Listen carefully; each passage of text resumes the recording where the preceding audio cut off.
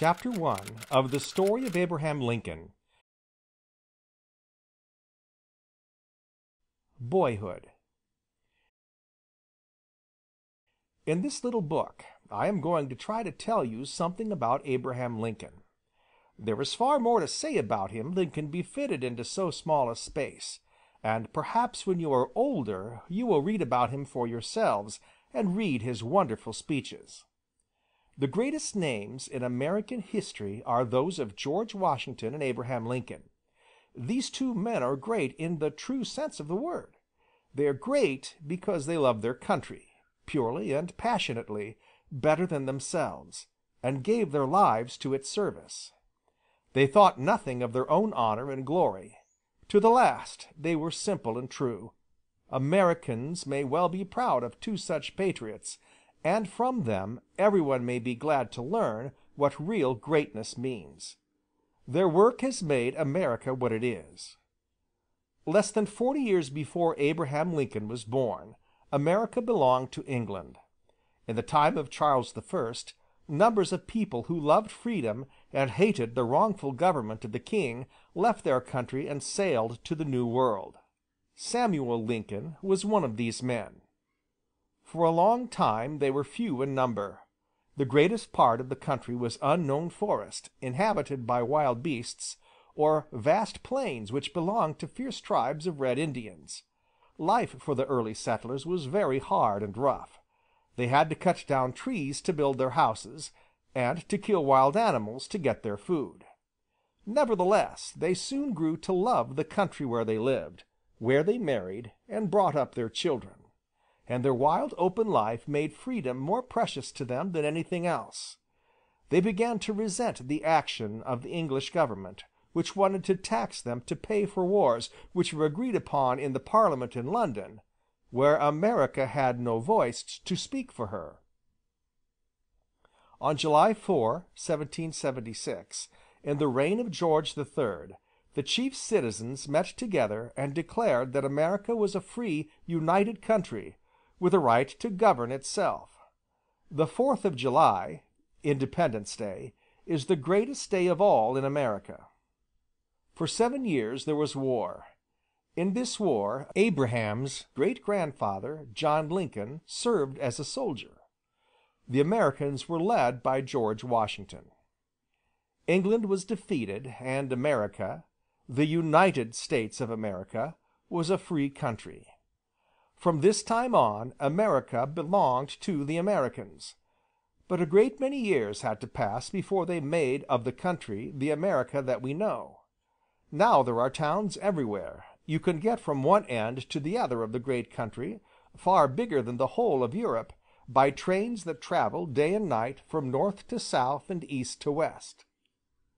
Then there were very few towns, most of them along the coast, and no railways. All the West was unknown. After the war was over, bands of explorers set out to fight the Indians and to find new homes for themselves, and Abraham Lincoln's grandfather, after whom he was named, was one of the first of these explorers. He sold his little piece of land in Virginia and tramped through the forests till he found a place to build a new home, carrying his youngest son Thomas on one shoulder, and with his loaded rifle in his other hand, ready to shoot any Indian who should attack him. In Kentucky some white men had already settled and built a small fort. Near it Lincoln cut down trees and built a hut for himself and his wife and his 3 sons to live in. When Abraham was a small boy, he used to listen to the stories which his father Thomas told of their life there in the constant fear of Indian attack. There was one story which Thomas told very often, the story of his father's death. He was at work cutting down the trees so as to clear an open space near the house which he could plow and then sow with seed. One morning he set out as usual with his 3 boys. They were talking together as they walked, and none of them saw that behind one of the trees an Indian was hiding, his dark skin strangely painted with arrows and circles in white and scarlet, and on his head a tuft of black feathers standing upright and waving as he moved. In his hand he had a gun. As soon as the father had passed, the Indian came out from behind the tree, moving without making any sound. He shot at Abraham from behind, and the bullet passed right through his heart. The father fell down dead before the eyes of his sons. They were terrified. The two eldest ran off, one to the house, and the other to the fort to bring help. Thomas, the youngest, was only 6. He could not run so fast as his brothers, and he was too much frightened to try. He stood still beside his father's body, not understanding what had happened. His eldest brother, Mordecai, made all speed to the house. As soon as he reached it, he took down a gun, loaded it, and jumped up to the window so that he might shoot at the Indian out of it. As he looked out, he saw the Indian walk up to the place where the dead body lay, look at it for a moment, then pick up little Thomas, put him under his arm, and turn to walk away with him. Mordecai felt his heart stand still with fear, but he was a brave boy, and his father had taught him how to shoot at a long distance. He aimed straight at the white star painted on the Indian's naked chest. There was an awful moment. Then the Indian fell back dead upon the ground, dropping the child from his arms. Thomas ran to the house as fast as his legs would carry him, screaming with fear, for now several other Indians began to appear from the wood. Mordecai fired again and again at them from the house, and people came from the fort, brought by his brother, and drove the Indians away. Mordecai, when he grew up, spent his life in waging war upon the Indians, killing them wherever he met them. Thomas was neither so strong nor so clever as his brother. He became a carpenter, but he was never a very good carpenter. He was not very good at anything but sitting by the fire telling stories. He did that very well indeed, and people generally were fond of him. But he was not a successful person. He had none of his son's wonderful power of work. He always wanted to do something else, not the thing before him, and living somewhere else, not settle down to work where he was. He built himself a log cabin at Elizabethtown on the edge of the forest, and when he was 28 he got married and took his wife to live there. It is said that all great men have had great mothers. Nancy Hanks had much more character than her husband, and her son was much more like her. She had a very sweet, unselfish nature, and everyone loved her. She had had more education than her husband, and could read and write. She taught him to sign his name.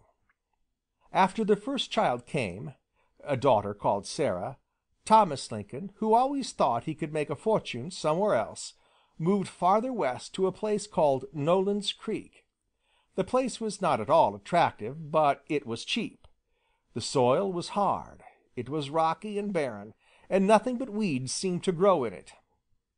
Only a very energetic man could have made much out of it, and Thomas was not very energetic. They were very poor. It was here, in an uncomfortable log cabin, that his son Abraham was born, on the 12th of February, 1809, and here he lived until he was 7. The hut had only one room. It was very roughly built. Stout logs had been laid on top of one another, then bound together with twigs, and the holes filled up with clay and grass and handfuls of dead leaves. There was no ceiling, only the log roof.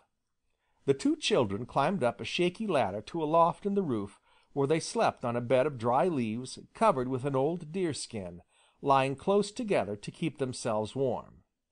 As they lay there, they could count the stars that looked in through the spaces between the logs that made the roof. The windows had no glass. The door was only an opening over which a deerskin was hung as a curtain. In winter it was terrible. The wind blew in, icy cold. There was nothing to keep it out, except when sometimes the entrance was blocked with snow, and no one could go out or come in until a pathway had been dug. In the autumn the house used to be full of dead leaves that whirled about in the middle of the floor. The only comfort in the hut was the huge fire. It filled up nearly the whole of one side, and in front of it was a great bearskin rug. On this the two children spent the days in winter, playing together, or kneeling against their mother's knee while she told them stories, fairy tales, or true stories about Indians, an old American history, or parables from the Bible. In the winter you could not keep warm anywhere else, and in the autumn there were damp fogs that made it unwholesome outside, or heavy rains that came through the roof. The only thing to do was to get as near the fire as possible. Above it were arranged all the household pots and pans. The meat, a haunch of venison or a couple of rabbits, hung from the roof. Cooking was very simple, for there was no choice of food. It consisted of game shot in the forest, or fish caught in the streams, roots and berries from the wood. Bread was made of flour ground from Indian corn, which was the only thing that grew in the rough fields. Until he was a grown man, Abraham had never tasted any other sort of bread. The life was uncomfortable, often dangerous, for an Indian attack was possible at any time, and always the same. No visitors came to see the Lincolns. There were few friends for them to go and see, only the scattered settlers living in huts like their own. Abraham soon learnt to make himself useful. He would cut and bring home wood for the fire, help his mother in the house, or his father out of doors. In summer he spent long hours roaming about the woods. He soon learned to use a rifle, for it was not safe to go far unarmed, and he became a good shot. He remembered very little about this time when he grew older. One day he had been out fishing, and at the end of it he caught a single fish. With this he was walking home to supper when he met a soldier. His mother had taught him he must always be good to soldiers who fought for their country, and therefore the little boy gave the soldier his fish. His father always thought that he should be better off somewhere else. He heard that across the Ohio River there was rich land which anyone could have who chose to go and take it. So when Abraham was 7 and his sister 9, they moved. The father built a raft and put his family and all the goods he had, after selling his house, onto it, and they sailed down the river, getting food on the way by shooting and fishing, till they came to a place they liked called Little Pigeon Creek. It was simply an opening in the forest. Here they disembarked, and for a year they lived in a roughly built shelter, without a floor or doors or windows, while the father and his son built a better cabin, and cut down trees and shrubs to clear a place for planting corn. When it was finished, Abraham's aunt and uncle, Mr. and Mrs. Sparrow, and 2 cousins, John and Dennis Hanks, came to live with them. The 3 boys were great friends, and they worked together on the farm until they all grew up. Abe, as they called him, was a very tall boy for his age. His long legs were always in his way, and they seemed to get longer every day. He never wore stockings until he was a young man, but moccasins, such as the Indians wear, shoes of leather, with a fringe round the top, and long deerskin leggings, a deerskin shirt which his mother had made him, and a cap which was seldom on his head, it being covered enough by his thick black hair. His hair was never tidy, always in his eyes, and having to be pushed back. Abe was clever with his axe and a good workman. His mother had taught him to spell, but there was little chance of learning in Pigeon's Creek. For a year the little family lived there very happily. Then a mysterious sickness broke out in the place. No one knew why or how to cure it. They called it the milk sickness.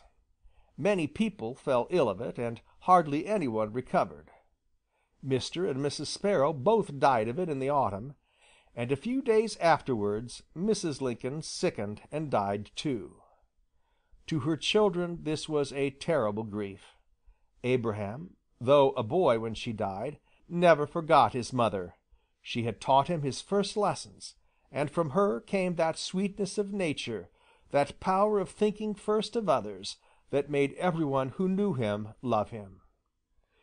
It was at the time of his mother's death that the sadness which never left him came upon him.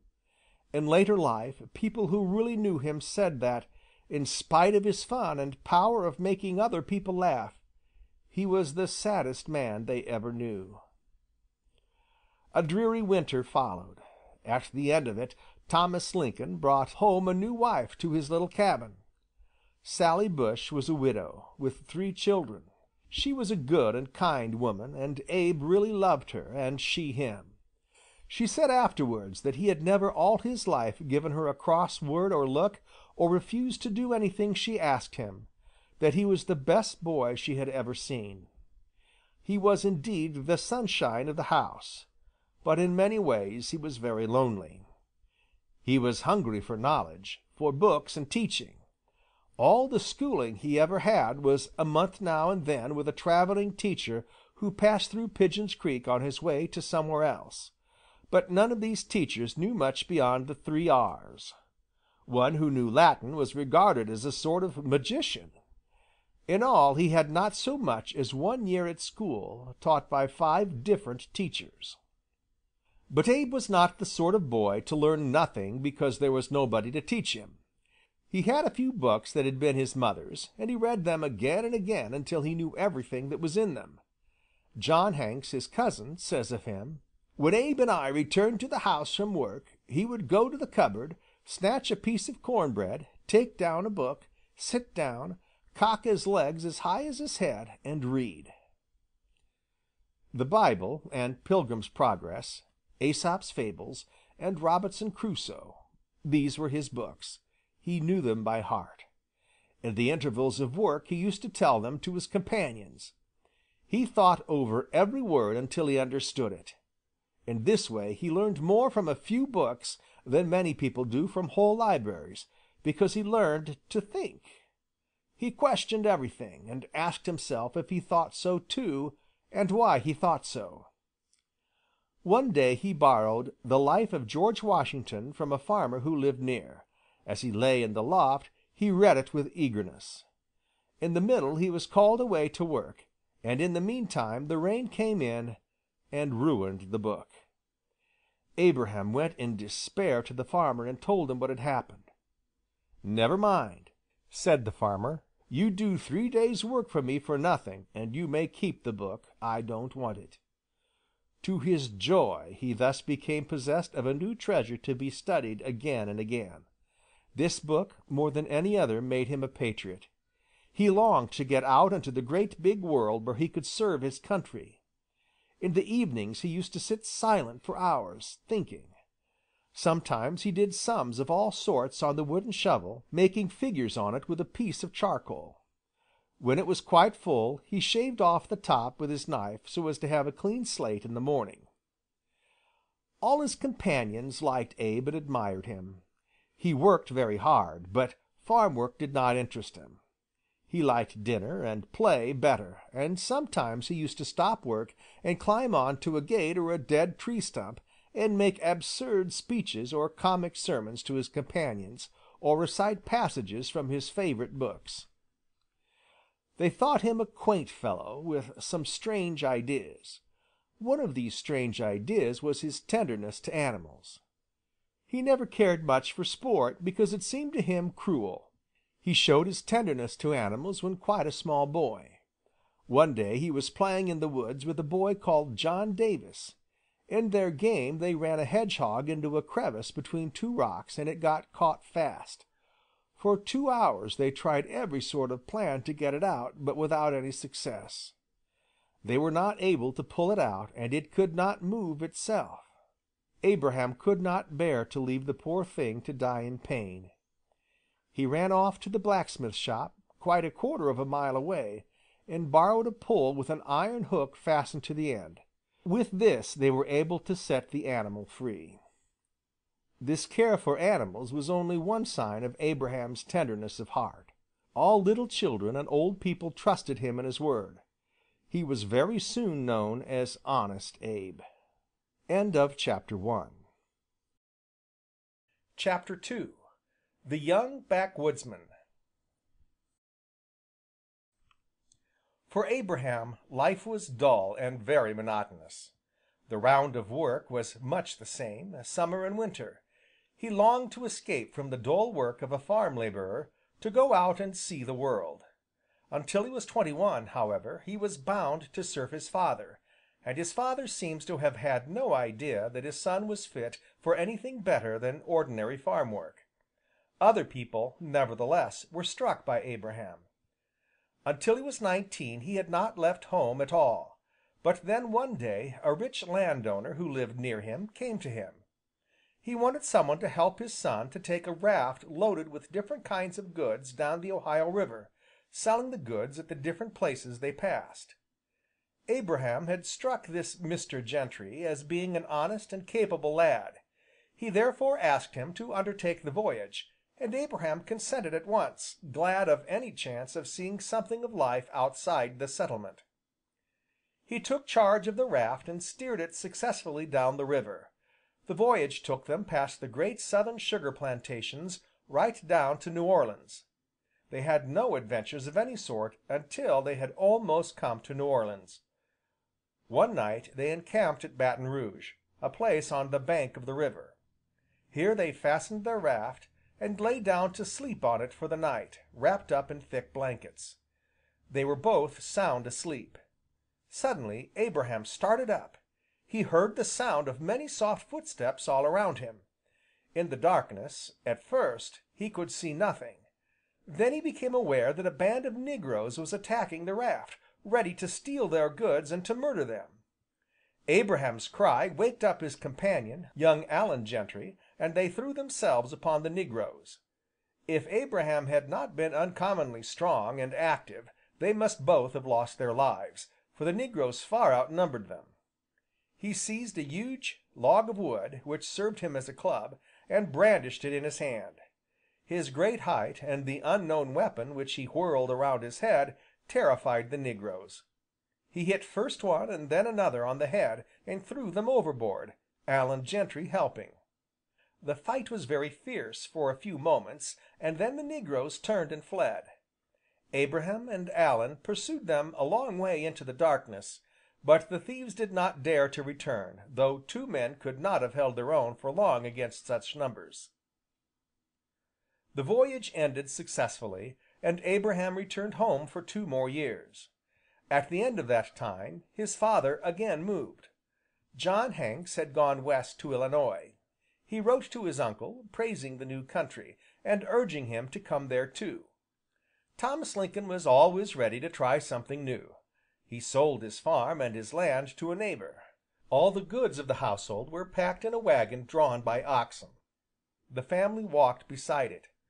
They tramped for more than a week until they came to the new state.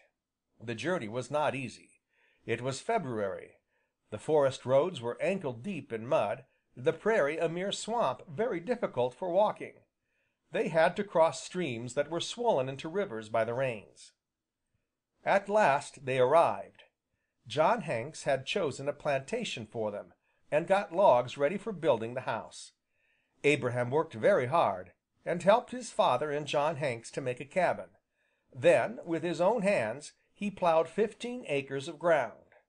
When that was done, he cut down walnut trees, split them, and built a high and solid fence which went right around his father's property.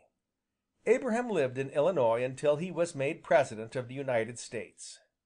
Once he was addressing a meeting there, years after this, and Dennis Hanks marched in amid the shouts and applause of the crowd, carrying on his shoulder a piece of the railing that Abraham had made for his father.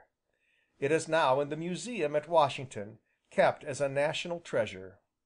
How little could Abraham himself, or anyone who knew him at this time, have dreamed that this rail splitter was to be the greatest man in America. The winter that followed was one of the most severe ever known in Illinois. It is always referred to as the winter of deep snow. When spring came at last, Abraham said good-bye to his father and mother, and went out into the world to make a livelihood for himself. His boyish days were over. He was now 21, and very tall and strong for his age. More than 6 feet 4 inches in height, he seldom met a man taller than himself. He is a great exception to the saying that all great men have been small. For example, Napoleon, Caesar, Hannibal, Shakespeare. Abraham was very well built. It was not till he stood up among other men that you realized that he was head and shoulders taller than most of them. In the ordinary sense of the word, he had had no education. He knew no language but his own, and that not very well at this time. When asked could he write, he replied, "Well, I guess I could make a few rabbit tracks." He had taught himself all the arithmetic he knew. But he knew two things that are the most important that can be got from any training: how to think and how to work. When he made clear to himself what it was right to do, he did it without talking about it, all his life. His experience in taking Mr. Gentry's cargo down to New Orleans induced a merchant called Offutt to offer him another job of the same kind. Offutt was an adventurous sort of dealer who did all kinds of business. He wanted someone to help him who had a head on his shoulders, and he soon saw that Lincoln had plenty of sense. He therefore engaged him, and Lincoln took his cousin, John Hanks, to help him. They did not make much money by the voyage, but Lincoln showed great skill in managing the raft. On this trip Lincoln came for the first time really face to face with slavery. New Orleans was a great slave market, and they spent some time there. For the first time he saw negroes being sold in the open streets, chained together in gangs. For the first time, too, he saw negroes being beaten, fastened to a block and scourged till the blood ran from their backs. Everyone took it all as a matter of course, but Lincoln was deeply struck. His heart bled. At the time he said nothing, but he was silent for a long while afterwards, thinking over what he had seen. There and then, as his cousin used to tell afterwards, slavery ran its iron into him. To see these men chained was a torment to him, and he never forgot it. The picture was printed on his memory, never to be forgotten, only to be wiped out when there were no more slaves in America. He was often in the slave States after this, but slavery always seemed to him horrible. Offutt was quite satisfied with the way in which the young backwoodsman had managed the trip. After his return, he offered him a post in his grocery store at New Salem. He had a kind of half shop, half office, with a mill behind it. Here he sold everything that anyone could want to buy: grocery, drapery, stationery, miscellaneous goods of all kinds. Lincoln was clerk, superintendent of the mill, and general assistant. Offutt soon began to admire his assistant immensely. He declared that Lincoln was the cleverest fellow he knew. He could read and talk like a book. He was so strong and active that he could beat anyone at running, jumping, or wrestling. Lincoln did not know anyone in New Salem, and this "wooling and pulling," as he called it, of Offutt's annoyed him a good deal, as he knew it was not at all likely to make people like him. The young fellows of the place did not mind his supposed cleverness. They knew nothing about that, and cared nothing. But they did resent the idea that he was stronger than they were. At first they did nothing. He looked rather a dangerous person to attack, and not at all likely to take things meekly. Offutt's loud and continual praise, however, was more than they could stand. As Lincoln was on his way home one evening, a group of the strongest fellows in New Salem, the "Boys of Clary's Grove," attacked him. Jock Armstrong, the biggest and burliest of them all, challenged him to a wrastle. Jock was not as tall as Lincoln, but he was much more solidly built, with huge shoulders like an ox, and immensely strong arms. No one in New Salem had ever been able to throw him, and he expected an easy victory over this strange clerk. But Abe was as strong and as skillful as Jock. Though he was thin, his muscles were made of iron. His huge arms closed round the burly fellow like a vise. Even when his companions came to the champion's rescue, Abe was a match for them. Armstrong was a sportsman, and not ashamed to take a beating. He admired a man who was able to throw him. After this Lincoln had no stauncher friend, and he soon grew to be a person of importance in New Salem. His strength and his honesty made him respected. Of his honesty there are numberless stories. One evening he was making up his accounts for the day.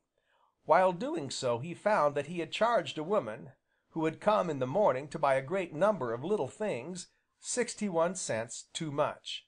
Until it was time to shut up the shop the money seemed to burn in his pocket. It was late when the time for locking up came, but he could not wait. He started off at once for the woman's house, though it was several miles off, and walked there and back in the darkness to pay her 61 cents before he went to bed. He knew he could not sleep until he had done so. People trusted him. Those who were in trouble soon found out how wise and gentle he was, and they went to him for advice and help. He had a wonderful way of quite forgetting himself and only thinking of making other people happy. Generally silent, he could tell stories so that everyone laughed.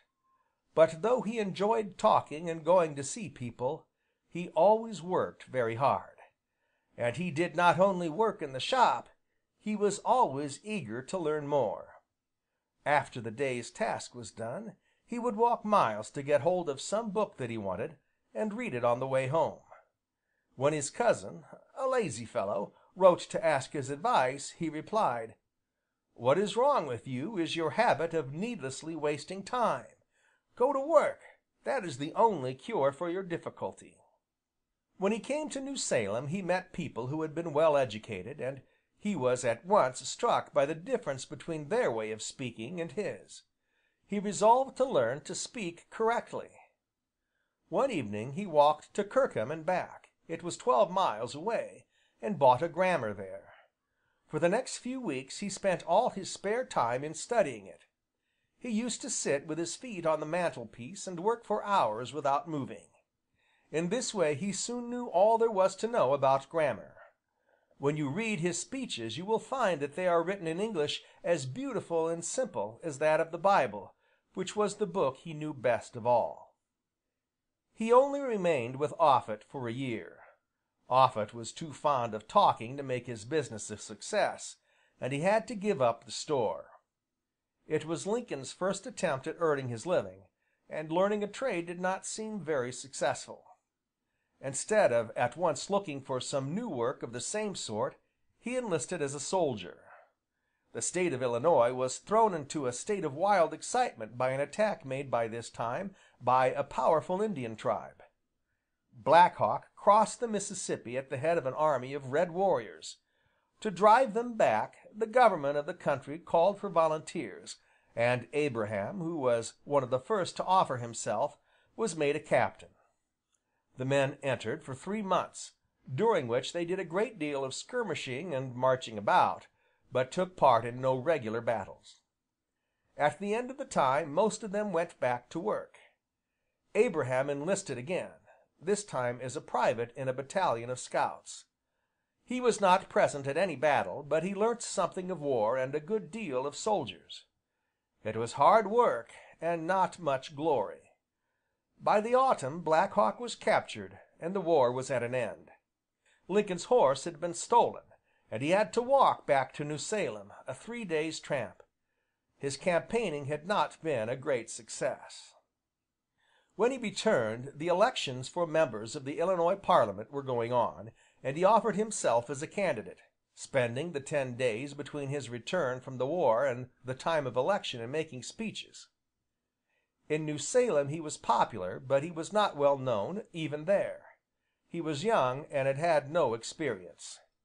He was not elected, but he made good friends at the election time, and he began to be a capital speaker. Meetings were not very formal in those days. One day when Lincoln was addressing a large hall full of people, in the middle of his speech he saw that a ruffian in the crowd was attacking a friend of his. They were struggling together, and his friend seemed to be having the worst of it. Lincoln jumped down from the platform where he stood, and marched to the middle of the room. He picked up the ruffian in his mighty arms and threw him some 10 feet, so that he fell right outside the hall. There he lay, and did not attempt to return. Lincoln came back on to the platform and went on with his speech, just as if nothing had happened. After the election he thought of becoming a blacksmith. Instead of this, he joined with a man called Berry in buying a store. Berry was a stupid and not very honest man. He got into debt, then he took to drinking, and soon afterwards died, leaving Lincoln with the business ruined and a lot of debts to pay. After this he did not try storekeeping again. He was made postmaster of New Salem. This meant very little work. Few people wrote letters there. He could carry the whole post in his hat, and he read every newspaper that came. He now had plenty of time for reading, and he read ceaselessly. Most of all, he read American history. The "Life of Washington" had been his earliest treasure, and as a boy he had pored over an old copy of the Statutes of Indiana. This was perhaps the beginning of his interest in law. Now he was in a town, though a small one, and it was possible to get hold of books. He used to lie on his back under a tree, with his feet high up against the trunk, only moving so as to keep in the shade, and laying down the book now and then to think over what he had read, and make sure that he understood it. He studied surveying in this way for 6 weeks, and John Calhoun, the surveyor of the county, was so much astonished by his knowledge that he made him his assistant. His reading in law and history deepened his interest in politics. Nothing interested him so much. He was resolved sooner or later to get into Parliament. One failure could not make him despair. There was a great world outside, and the door into Parliament was the door into that world. He was resolved to make his way in. Chapter 3. Slavery. It would be a great mistake to think that Abraham Lincoln won success easily. Looking back over the lives of great men, one is apt to think how fortune helped them. What astonishing luck they must have had. When one knows the end, it seems certain from the beginning, but when you know more about any one really great man, you are sure to find that he has risen only by endless hard work and by knowing from the beginning what he wanted to be and do, and thinking only of that. Success is never easy, and for Lincoln the path to it was a hard and uphill way. You have seen in what difficulties his life began, how he taught himself everything he learned, and made for himself every penny that he possessed. His first effort to get into Parliament, like his first efforts to make a living, seemed a failure. But this did not make him despair. Other people had risen, and he was going to rise. He was sure of one thing, that there is always plenty of room at the top, and he meant to reach the top. There is always a place for a man of strong purpose, who is honest, and who can think for himself. If a man really wants to serve his country, nothing need prevent him from doing it, and Lincoln saw that the first step to serving your country well is to be a good workman, a good friend, and a good citizen of your own town. When the next election came, he stood again, and this time he was elected, and after his 2 years of service came to an end, he was elected again. For 8 years he was a member of the Parliament of his own state of Illinois. Then, after 4 years away from politics, he was made member of Congress, that is, of the American Parliament, to which the states send representatives. To be in Parliament was to be in touch with the big world, to have a share in the settlement of big questions. In the Illinois Parliament, Lincoln met a great many clever men, men who rose to important posts later. Few of them suspected that this tall, awkward, country-looking young lawyer, who did not speak much, but could tell such extraordinarily funny stories when he chose, was going to rise to be American President, to prove himself greater than any American of their time. Most of the members were small lawyers like himself. They were sent to Parliament because they were men in whom their fellow citizens had confidence. They were honest men, but few of them had any more knowledge of politics than Lincoln himself. The state of Illinois was very new, and its affairs had not yet become complicated. Lincoln soon learnt the ins and outs of parliamentary business, and he only found one man who was a better speaker than himself. This was a man with whom he was to have a great deal to do all his life, a man already well known in politics, and followed by a large party. His name was Stephen Arnold Douglas. He was 2 years younger than Lincoln. Like him, he had been brought up in the rough surroundings of the West where he had gone as a boy. His father was poor, but he was a gentleman. Well educated himself, he had given his son a good education of a sort. When he was 21, Douglas became a lawyer. Very soon he became the foremost barrister in northern Illinois, and soon entered the State Parliament. In the year of Lincoln's election he had been made Secretary of State. He was therefore a person of importance. Douglas was extremely clever. As a boy he learnt things quickly and remembered them easily, unlike Lincoln, who learnt very slowly. He had a wonderful power of speech. He was ready and able to speak on any subject, and, even if he really knew very little about it, he always gave people the impression that he knew everything. He used to tell people what they wanted to hear, whereas Lincoln had a way of speaking the truth whether it was pleasant or not. Douglas was very popular. He understood how to rule men, and he was intensely ambitious. Ambition was the strongest feeling in his heart, and his ambition was for himself. He dreamed already of being President of the United States. He was a short, thickly built man, but it was the smallness of his mind, his selfish aims, that made Lincoln say that Douglas was the least man that he had ever met. He seemed to Honest Abe to care not at all for what he said or did, as long as his own success was safe. Success was his one object. It was an ambition very different from Lincoln's. Indeed, Lincoln was unlike any of the members whom he met. His aims were quite different from theirs. He looked to a future beyond himself. He did not think of his own success. What he wanted to attain by success was the power to help his country. Patriotism was his first and strongest feeling, and his patriotism was of the truest kind. He did not want to make America great because she ruled over a vast extent of territory. Such greatness did not appeal to him at all.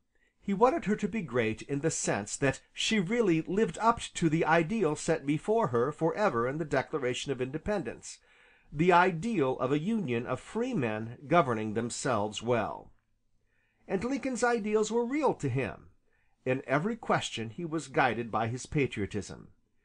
He did not mind saying what he thought, whether people liked him for it or not. They must like him for what he was and not for what he said, and unless they loved what was right, their liking was not worth having. When, after long thinking, he came to see what he thought the truth on any subject, he spoke out so that everyone who heard must understand. He never said one thing and meant another, as Douglas did. He was as honest in his thoughts as in his actions. Now, in American politics there was one great question more important than every other, the question of slavery. Cautious politicians, men with an eye to their own success, thought that this question had better be left alone. Really thoughtful men, men like Lincoln, saw that this question could not be left alone forever.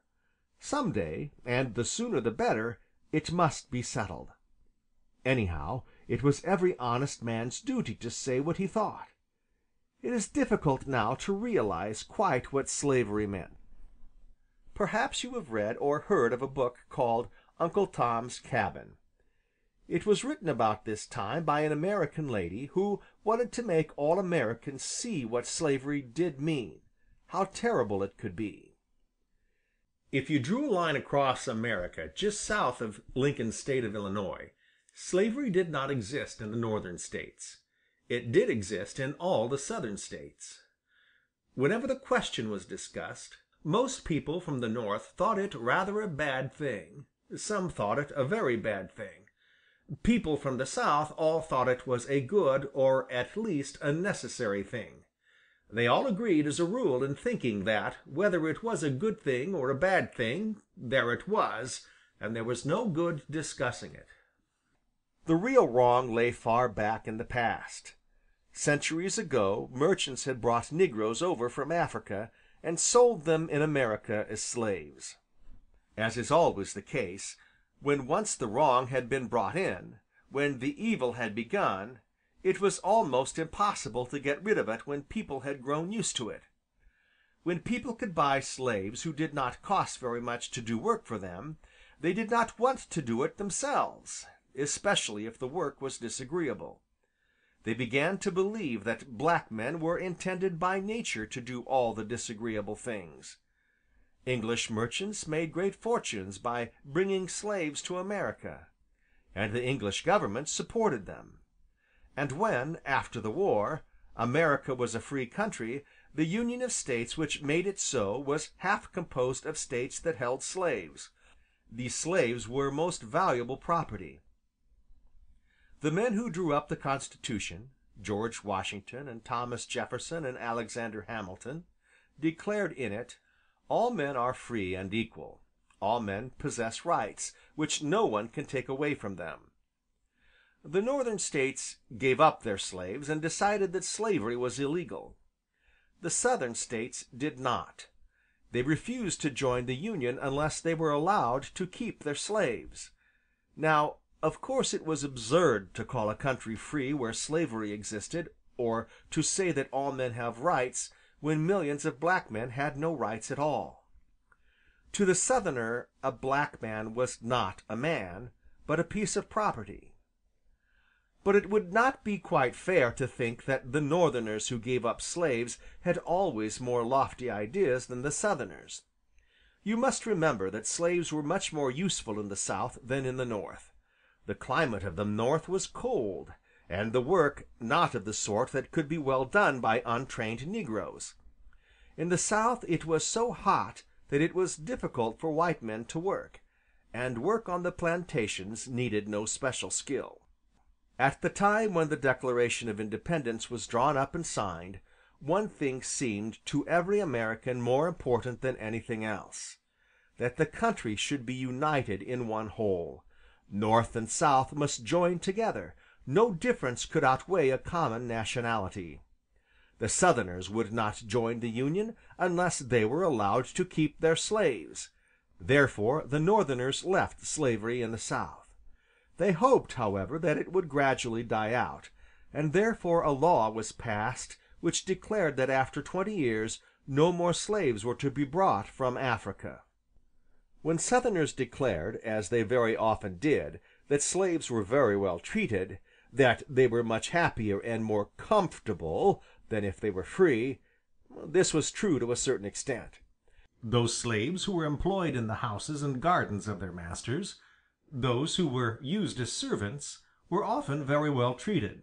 But however well they were treated, it was wrong for a man to have other men entirely in his power, wrong for him and wrong for them.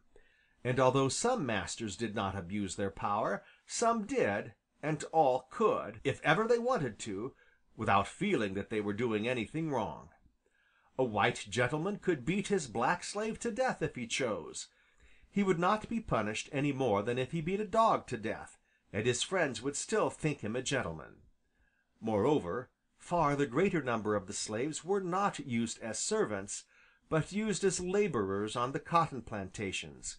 Here they were under the charge of an overseer. His one idea was to get as much work out of them as possible. They worked all day, and at night were often herded together in any sort of shed. After Eli Whitney, a young American, invented a machine called the cotton gin, by using which one negro could pick 20 times as much cotton in a day as before, the business of working the cotton plantations with slaves made the Southern landowners very rich. Slaves were cheap. In a few days they made as much for their masters as they cost them, and their masters could make them work as hard as they liked. They were quite ignorant. Their masters taught them nothing, and they had no way of escape. They were absolutely at the mercy of the overseer with his whip.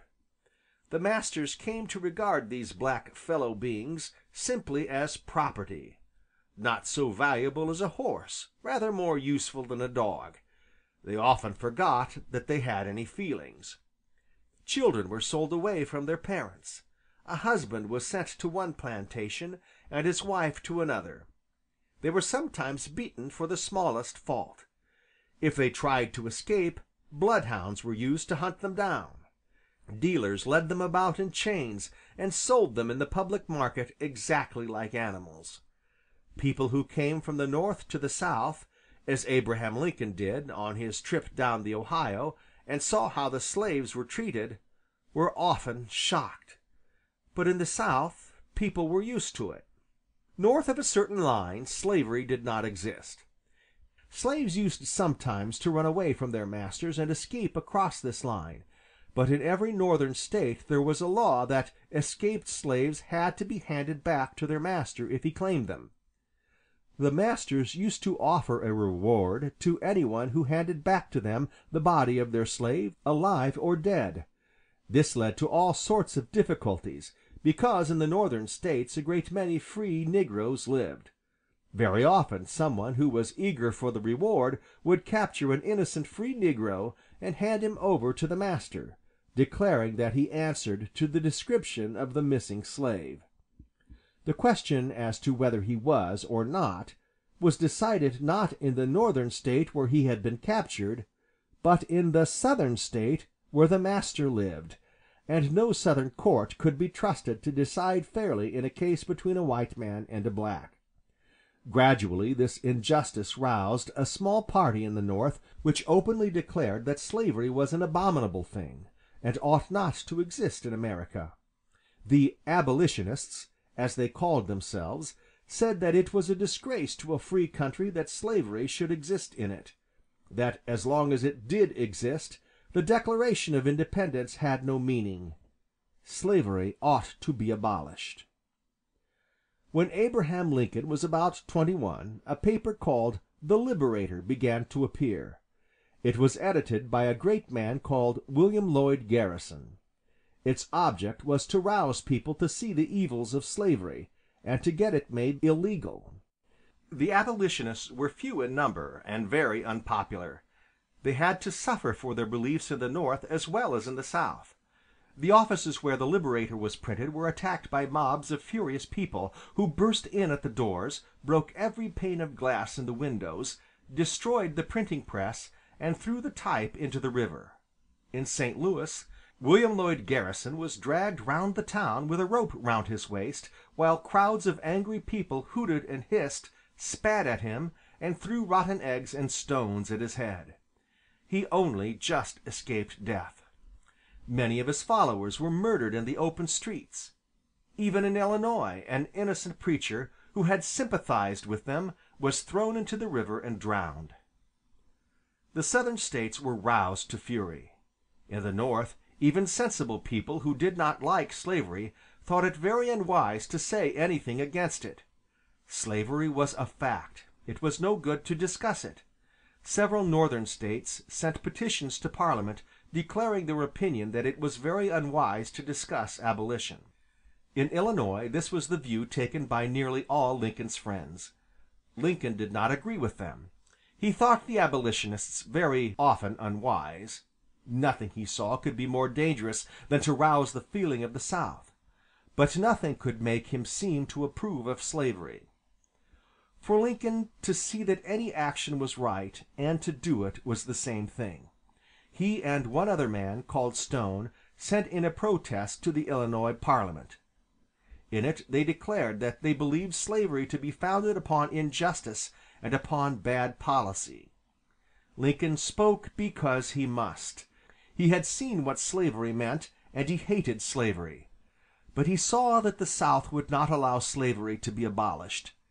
If the North tried to do it, the country would be divided into two halves. He was not ready to face that. His love for his country came before everything. Everything must be borne, rather than that it should be divided.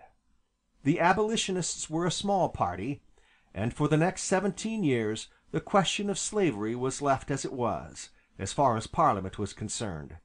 During these 17 years Lincoln was perpetually turning it over in his mind, thinking and reading about it, and helping other people to think about it too. End of Chapter 3. Chapter 4.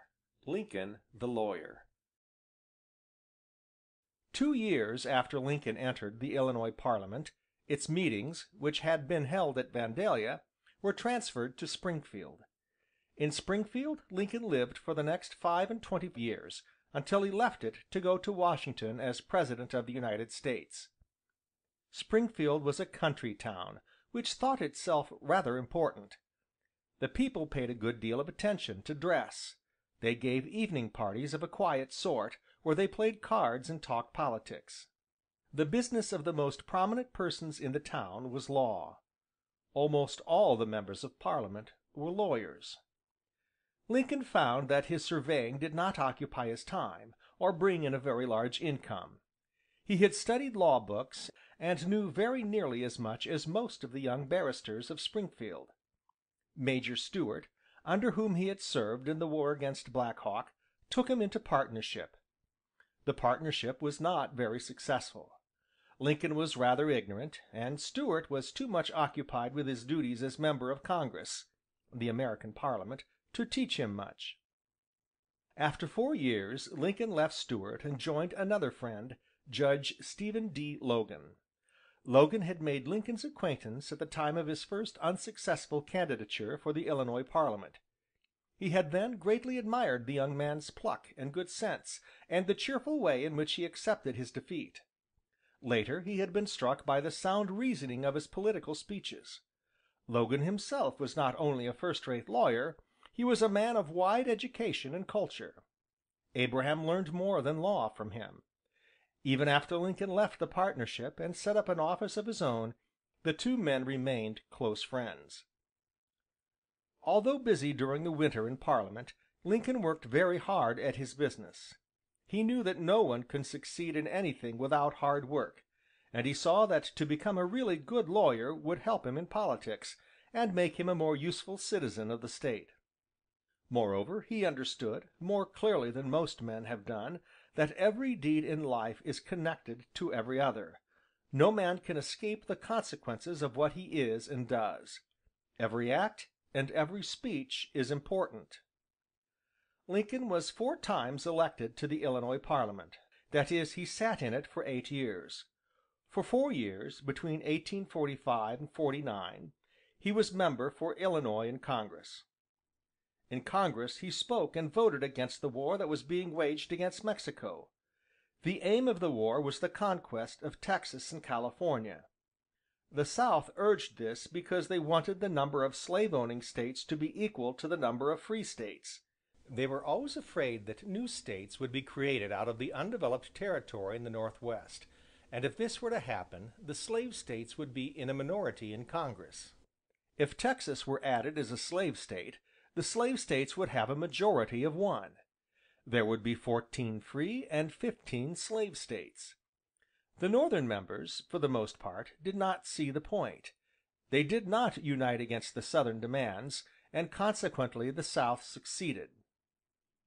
In the war, Mexico was defeated, and Texas was added to the Union. At the end of his last year of membership, 1849, Lincoln applied for a post in the government office. Why he did so it is difficult to understand, for it would have put an end to his political career, as officials may not sit in the House. Fortunately, his request was refused. He returned to his home in Springfield, where he lived in a big, plain house, painted a dirty yellow, with a big piece of untidy garden behind, and a small field at the side. He had married 7 years before, and had now 3 sons. He was devoted to these boys, and used to play all sorts of games with them as they grew bigger. For the next 5 years he devoted himself mainly to his work as a lawyer. He was now 40 years of age. In Springfield, and everywhere in Illinois, he was admired, respected, and loved. But the high opinion of other people never made him easily satisfied with himself. To the end of his life he never stopped working and learning. He now resolved to become a really good lawyer. He knew that in law he could learn the art of persuading people, and of expressing clearly what he wanted to say. To help in this he took up the study of mathematics with extraordinary energy.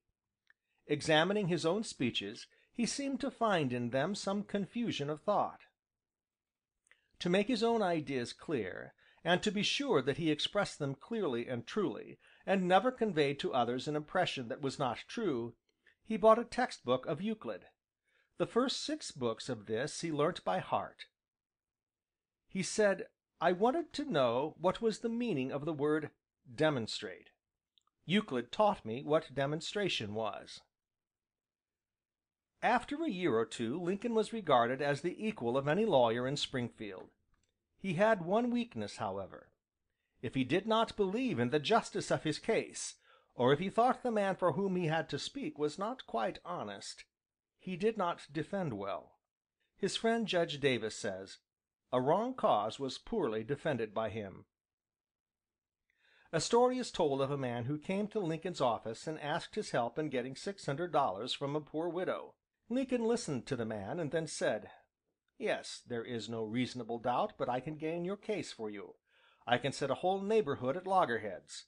I can distress a widowed mother and her 6 fatherless children, and thereby get for you $600 which rightfully belong, as it appears to me, as much to them as it does to you. I advise you to try your hand at making $600 some other way." Everyone in Springfield valued honest Abe's opinion. All sorts of people brought their troubles to him. His sympathy and his tenderness of heart made them trust him. He was one of the people. He never felt himself above them. To the end of his life he did not grow proud, and he was never ashamed of his early poverty. When he was President he told some of his friends of a dream he had had, which might very well have been true. He dreamt that at some big public meeting he was walking through the hall up to the platform from which he was going to speak. As he passed, a lady sitting at the end of one of the rows of seats said to another sitting next to her, so loudly that he could hear, "Is that Mr. Lincoln? Why, he looks a very common sort of person." "I thought to myself in my dream," said Lincoln, "that it was true, but that God Almighty seemed to prefer common people, for he had made so many of them." Nothing in Lincoln is more truly great than his power of seeing the value of common things and common people. He knew that the things which appeal to men as men, which are common to humanity, are the most valuable of all. He counted on this when he abolished slavery. Freedom is a right common to all men, and there is somewhere in everyone an instinct which knows that it is wrong to make other people do things which are too disagreeable to do yourself. During these years at Springfield, Abraham read a great deal. Shakespeare and Burns were his favorite poets. He knew Shakespeare better than any other book except the Bible. He read and thought unceasingly about politics, and he talked about them with his friends. The history of America he studied until he knew everything there was to know. Above all, he thought about slavery. Events were taking place that made it plain that the question of slavery could not be left where it was. It was no longer possible to act as if the difference between North and South did not exist. As years went on, the difference became more and more plain. The North, which had been poor and barren, only half cultivated by ignorant and uneducated settlers, was growing richer than the prosperous, lazy South. Workmen came to the North from all parts of the world, poor men with good brains and strong arms, ready and able to work intelligently, to improve the land, to make wheat grow where stones and bushes had been. None of these men went to the South, for their work was done by slaves so cheaply that no paid worker had a chance. But the difference between the intelligent labor of free men working for themselves and the mechanical labor of slaves working for their masters soon began to tell. In the North schools sprang up everywhere. The people became better and better educated. Men who had grown up in the backwoods, like Abraham Lincoln, taught themselves, and rose to be lawyers and statesmen by their own efforts. Others who had had the chance of being taught did the same. It was possible for any man of brains to rise from the bottom to the top. Inventions were made which enabled all kinds of new work to be done and new wealth produced. The North was rich in material, richer in the men she had to work it, who were helped and encouraged by the freedom which threw every career open to real talent. In the South, all power was in the hands of the aristocratic families, who had had it always. The work was done by slaves. Owners did not want to educate their slaves, for then they were afraid that they would want their freedom. The coal mines of the South were not discovered. They could not have been worked by slaves. The South began to be very jealous of the North, and the North began to disapprove of the South. More and more people began to see that slavery was wrong. People were not yet ready to say that slavery ought to cease to be, but they were ready to say that it must not be extended. At the time of the Mexican War, the South had shown that it wanted to extend slavery. This frightened the North. In 1850 an agreement was made, known as the Missouri Compromise.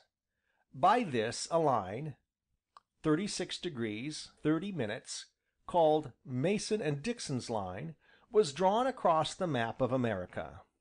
North of this line, slavery was never to exist. Speakers on both sides declared that the Missouri Compromise was as fixed as the Constitution itself. Stephen Arnold Douglas was the loudest in expressing this opinion. "It is eternal and fundamental," he declared. Douglas was a traitor of the great party known as the Democrats. He held that the people of every state had a right to decide questions affecting that state, and not the central American government. Douglas had one great aim, which was to him far more important than any question of political right or wrong. He wanted to be made President. To secure this, he saw that he must get the support of the South. To win the support of the South, he took a most dangerous and important step, one which was the immediate cause of the war which broke out 6 years later. He declared that the people of any state or territory could decide whether or not they would have slavery in their state. They could establish it or prohibit it. He went further than this. 2 new territories had been organized in the Northwest, Nebraska and Kansas. They claimed to be admitted to the Union as states. Both states were, of course, north of Mason and Dixon's line, and therefore, by the Missouri Compromise, they must be free states. But the South was bent on creating new slave states as fast as the North could create free states. They wanted to make Kansas a slave state. Stephen Douglas therefore introduced in 1854 the famous Kansas-Nebraska Bill. It declared that Kansas might be slaveholding or free, as the people of the territory should decide. The result of this bill was for the first time to unite together a strong party in the North in opposition to the Democrats, who were allied to the South. This new party called itself Republican. Lincoln was a spokesman of their views. They declared, firstly, that Congress, which is the Parliament representing all the states which together formed the Union, has the right to decide whether slavery shall be lawful in any particular state or not, and not the people of that state alone. Secondly, they declared that, in the case of Kansas, Congress had already, 4 years ago, decided that Kansas could not have slavery, because it lay beyond the line, north of which slavery could not exist. Resolutions were passed in many of the Northern state parliaments against the Kansas-Nebraska bill. The Parliament of Illinois sent one. Now it was quite clear to keen-sighted politicians that, while Douglas and his party pretended that they wanted to give the people of Kansas the choice between owning slaves and not doing so, what they really wanted was to force Kansas to have slaves. Those who supported the Missouri Compromise declared that it was illegal to give Kansas the choice however she used it. Events soon proved that Kansas was not to have any choice at all. Kansas had few inhabitants, but the opinion of the people of the state was against slavery. Next door to Kansas, however, on the east, was the slave-holding state of Missouri. From Missouri, bands of armed men came into Kansas in order to vote for slavery at the election, and to prevent the real voters from using their votes against it. Free fighting went on in the state. An election was held at which armed men kept away those who would have voted for freedom, and a pro-slavery man was chosen. But few of the people of Kansas had been allowed to vote. The free party met at another place afterwards, and a genuine popular vote elected an anti-slavery man. Civil war went on in Kansas for 2 years. Now, the importance of these events is this. Up till now most people in the North had believed that slavery ought to be left alone, because it would gradually die out. The Kansas-Nebraska bill and the Kansas election made it perfectly clear that the South was not going to let slavery die out. On the contrary, they wanted to spread it to strengthen themselves against the North. Douglas was a member for Chicago in the north of Illinois. He came down to Illinois to win the state to his views and made a series of speeches there.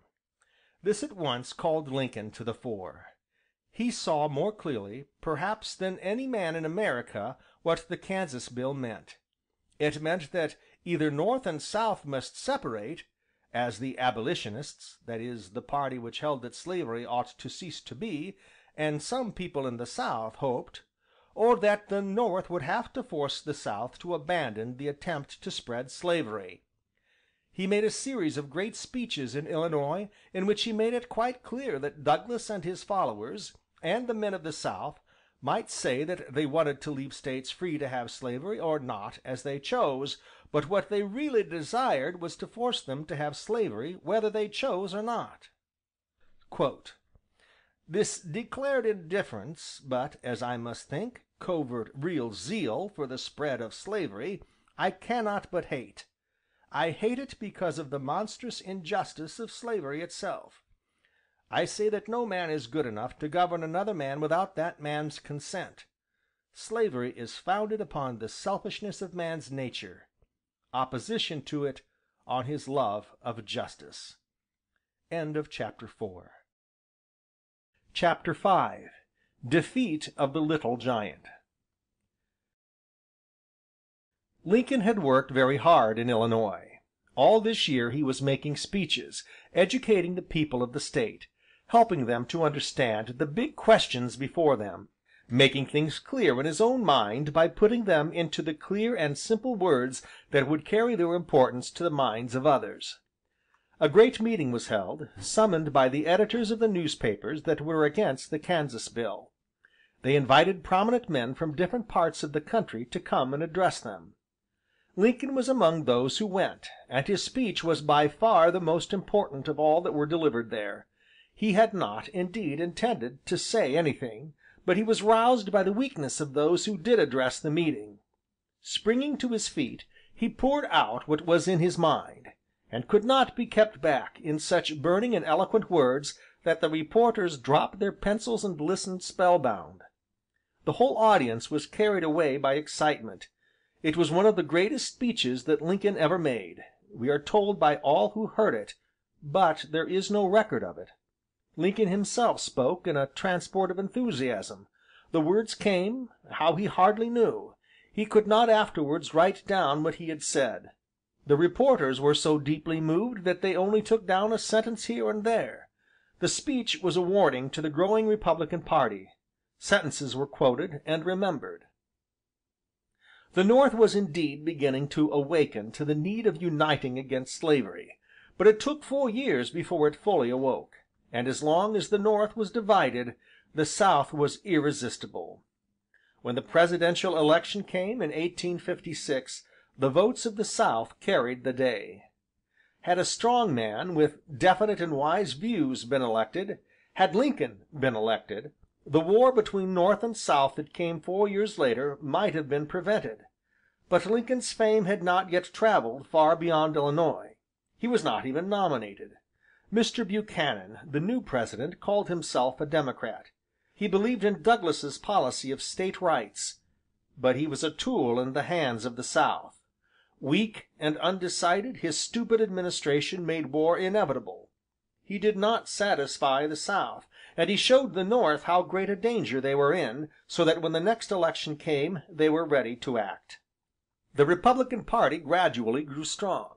more and more Northern voters came to see that its policy, no extension of slavery, was the only right one. The pro-slavery party in Kansas continued to behave in the most violent way. Civil war continued. In Congress, Charles Sumner made a number of eloquent speeches on what he called the crime against Kansas, and in them he openly attacked slavery. One day, as he was sitting in the members' reading room, a Southern member called Brooks came in. Although there were several other people in the room, Brooks fell upon Sumner, and, with his heavy walking stick, which was weighted with lead at the end, beat him within an inch of his life. For the next 4 years Sumner was an invalid, and unable to take part in politics. This incident caused great indignation in the North. Their indignation was heightened by the attempt to force slavery on Kansas, till it grew in very many cases to a real hatred of slavery itself. But there was still a large party in the North which did not disapprove of slavery. This party was led, of course, by Douglas. Douglas had been successful up till now, because he represented the ordinary man of the North, whose conscience was not yet awake, who did not see that slavery in itself was wrong. Lincoln had never really succeeded until now, because his conscience had always been awake, and the ordinary Northerner was not ready to follow him. The whole question of slavery was brought under discussion in the next year, 1857, by the famous case of a negro called Dred Scott. Dred Scott claimed his freedom before the United States courts because his master, a doctor, had taken him to live in the free state of Illinois. The Chief Justice, Taney, was an extreme pro-slavery man. He was not satisfied with deciding the case against Dred Scott. He went much further, and declared that since a negro is property, and not a person in the legal sense, he could not bring a case before an American court. A negro, he declared, has no rights which a white man is bound to respect. The South, of course, was delighted with this verdict. What it meant was this: when the Declaration of Independence declared that all men are equal, and possess right to life and liberty, what was intended was not all men, but all white men, since black men are not legally men. To the North such reasoning was hateful. People like Mr. Seward of New York began to say, if slavery is part of the Constitution of America, there is a law that is higher than the Constitution, the moral law. Abraham Lincoln, in a noble speech, declared, "In some respects the black woman is certainly not my equal, but in her natural right to eat the bread she earns with her own hands, she is my equal, and the equal of all others." The point was, could a negro have rights? The Dred Scott decision declared no. The South shouted no. The Republican party said yes. In this same year a free election at last took place in Kansas, and a huge majority decided that the state should not hold slaves. All these events showed that troubled times were coming. In the next year a set of speeches was made which showed people how things stood. In 1858 Lincoln stood against Douglas as candidate for the state of Illinois. Douglas was one of the most famous and popular men then living in America. He was far the cleverest man and the best speaker of his party. He stood for all those who, though they might not want to have slaves themselves, thought that slavery was not wrong, that black men were intended by a kind Providence to be useful to white men. If any state wanted slaves, let them have them. Why not? As Lincoln said, Douglas is so put up by nature that a lash upon his back would hurt him, but a lash upon anybody else's back does not hurt him. Those who did not know Lincoln thought it absurd that he, an unknown man from the country, should dare to stand against Douglas, the Little Giant. But Lincoln was not afraid. He did not think of himself. He wanted people to hear what he had to say. He arranged with Douglas that they should hold a number of meetings together in Illinois. They arranged it in this way. At half the meetings Douglas spoke first for an hour. Then Lincoln replied, speaking for an hour and a half, and Douglas answered him in half an hour speech. At the other half, Lincoln began and Douglas followed, Lincoln ending.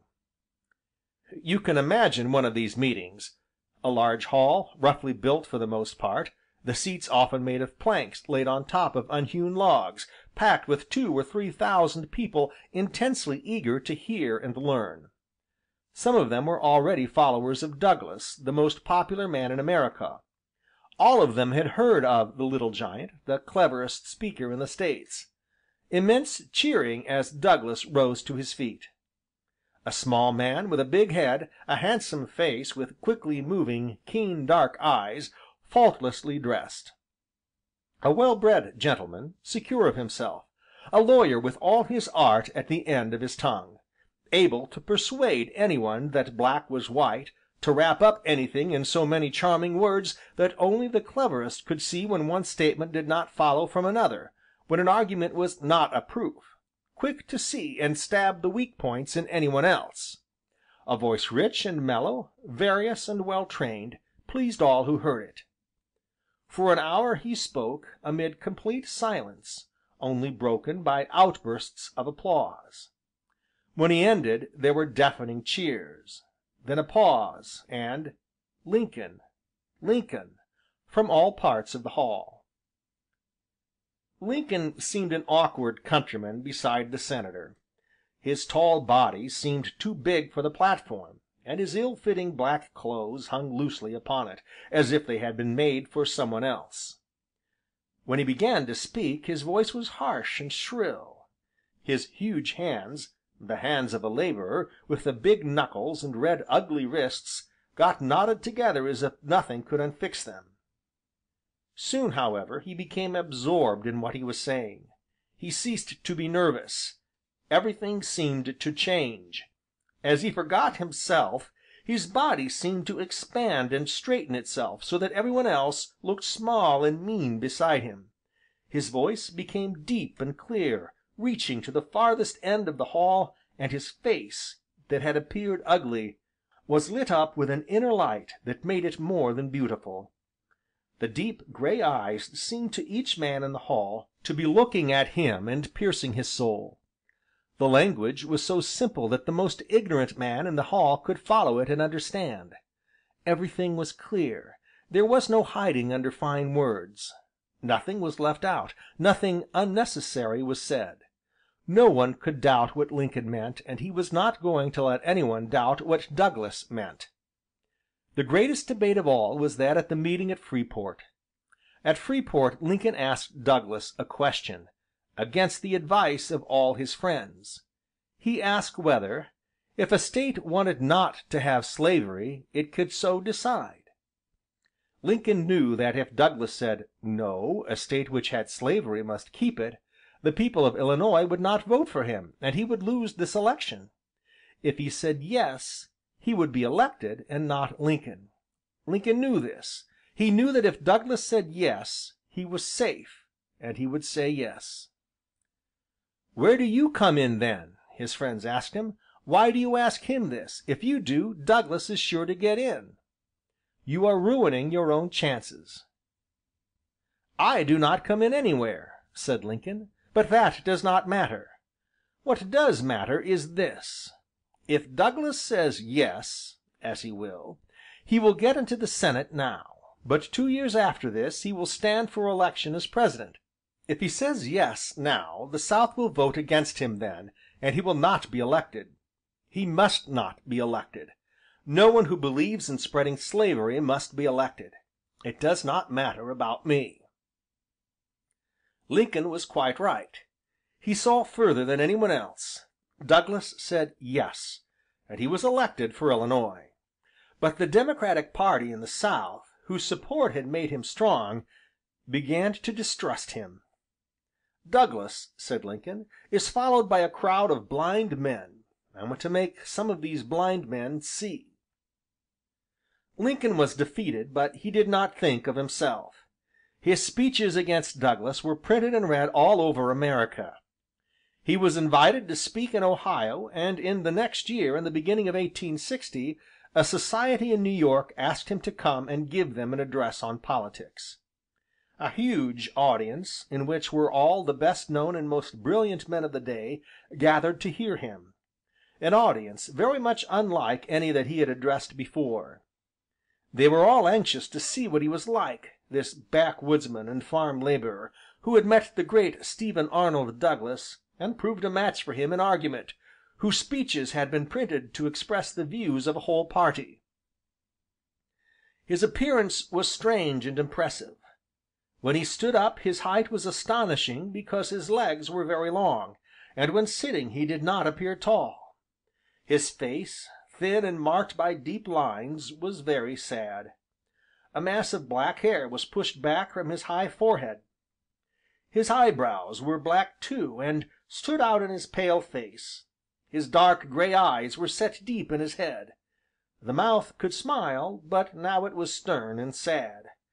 The face was unlike other faces. When he spoke it was beautiful, for he felt everything he had. Abraham Lincoln was a common man. He had had no advantages of birth, of training. He had known extreme poverty. For years he had struggled without success in mean and small occupations. He had no knowledge but what he had taught himself. But no one who heard him speak could think him common. Speaking now to an audience in which were the cleverest people in New York, people who had read everything and seen everything and been everywhere, who had had every opportunity that he had not, he impressed them as much as he had impressed the people of Illinois. He was one of the greatest orators that ever lived. His words went straight to the people to whom they were spoken. What he said was as straightforward and as certain as a sum in arithmetic, as easy to follow. And behind it all you felt that the man believed every word of what he said, and spoke because he must. The truth was in him. Lincoln's address in New York convinced the Republican party that here was the man they wanted. In 1860 there came the presidential election, always the most important event in American politics, this year more important than ever before. For the last half-century almost, the Democratic party had been in power. They had been strong because they were united. They united the people of the South and those people in the North who thought that it was a waste of time to discuss slavery, since slavery was part of the Constitution. Their policy on slavery had been to leave it alone. As long as they did this, there was nothing to create another party in the North strong enough to oppose them. But when Douglas, in order to make his own position strong in the South, made slavery practical politics by bringing in a bill to allow Kansas to have slaves, and when the judges in the Dred Scott case roused sympathy with the negroes by declaring that slaves were not men but property, then the question united the divided North into a strong Republican party in which all were agreed. There was to be no slavery north of Mason and Dixon's line. The attempt to force slavery on Kansas split the Democratic party. One section was led by Douglas, who had gone as far as he could. He was not ready to force Kansas to have slaves if she did not want them, because people from Missouri wanted her to have them. He saw that to force slavery on the North in this way would mean division and war, and therefore he refused to go any further. By this refusal, Douglas lost his supporters in the South. They joined the section led by Jefferson Davis, the Southern candidate for the presidentship. Jefferson Davis was the true leader of the South. Douglas as well as Lincoln had begun life as the child of a poor pioneer. Each had risen by his own abilities and by constant hard work. Jefferson Davis was a true aristocrat. He was the son of rich and educated parents. All his life he had been waited on by slaves and surrounded by every comfort. While Lincoln was plowing or hewing wood, while Douglas was working hard at the bar, Davis went first to the University at Kentucky and then to the military academy at West Point, from which he passed to the army. He served as a lieutenant at the time of the Black Hawk War, and it is very likely that he came across Lincoln, who was serving as a volunteer. After serving 7 years in the army, he married and settled down as a cotton planter in Mississippi. His estates were worked by slaves, of course. To him the Negro was an animal, quite different from the white man, meant by nature to be under him and to serve him. Black men, unlike white, did not exist for themselves, with the equal right to live possessed by a man, an insect, or a tree, but had been created solely to be useful to white men. No two men could be more unlike than Lincoln and Davis. The groundwork of Davis's nature was an intense pride. A friend described him as ambitious as Lucifer and as cold as a lizard. He was cold in manner and seldom laughed. Lincoln was entirely humble-minded, full of passionate longing to help the weak. To Lincoln what was common was therefore precious. Jefferson Davis said the minority and not the majority ought to rule, and their looks were as unlike as their minds. Jefferson Davis, with his beautiful proud face, as cold and as handsome as a statue, expressed the utter contempt and scorn of the aristocrat for everything and everyone beneath him. When the Democratic party met at Charleston to nominate their candidate for President, they were hopelessly divided. Douglas's Freeport speech had set the South against him. For the last 4 years there had been a growing section which said that, as long as the South was fastened to the North, slavery was not safe. Now 7 states, led by South Carolina, left the Democratic meeting and nominated Davis as their candidate. The Republican party met at Chicago. There was only one man strong, reasonable, and sane enough for every section of the party to accept. This was Abraham Lincoln. At the time of his nomination, Lincoln was playing barn ball with his children in the field behind his house. When told that he had been chosen, he said, "You must be able to find some better man than me." But he was ready to take up the difficult task. He knew that he could serve his country, and he was not afraid. He had a clear ideal before him, to preserve America as one united whole. He saw that war might come. As he had said 5 years before, America could not endure forever half slave and half free. It must be all free, and the South would not let slavery go without war. The election came in November. The result was that Lincoln was elected President. For 4 years the destiny of his country was in his hands. Chapter 6. The New President and Secession. Lincoln's election was a thunderbolt to the South. It meant that the great question of slavery would have to be decided one way or the other. Lincoln was a man who had opinions, and opinions in which he believed, for which he would fight. He would not let things drift as Buchanan did. Buchanan's policy would have ended in allowing the South to separate itself from the North. The Southern politicians knew this, and they wanted Buchanan's policy carried on, so as to make that separation possible. Few men in the North, although many in the South, understood as clearly as Lincoln did the position of affairs. He saw that the time had come when active measures must be taken, a strong and decided policy maintained, if the Union was to be held together. He was a true patriot. He believed in the Union. He thought it a great and glorious thing. That North and South should be separated was to him like separating husband and wife. Their strength and happiness lay in each other. They had grown together for 84 years. If they parted now, each must lose something it could never regain. He loved his country. He loved the South as well as the North. He believed that if the South tried to separate, the North would be justified in the true interests of the American nation in compelling her to remain. The great problem was now, as he saw, could America hold together as one nation, half slave and half free? Could the Union be a real Union while there was this deep division, a division which it was now clear could not be got rid of, as the Northerners had hoped for so long, by the slow passage of time? Time alone would not induce the South to give up slavery. Slavery was a barbarous institution, degrading to the slaves and to those who owned them. The North could not accept it. If North and South were to hold together, slavery must go. The great thing was to keep North and South united. This and this only was Lincoln's great purpose. He hated slavery, but he would not have compelled the South to give up slavery if he had believed that the Union could have been maintained without that. North and South must hold together whatever it cost.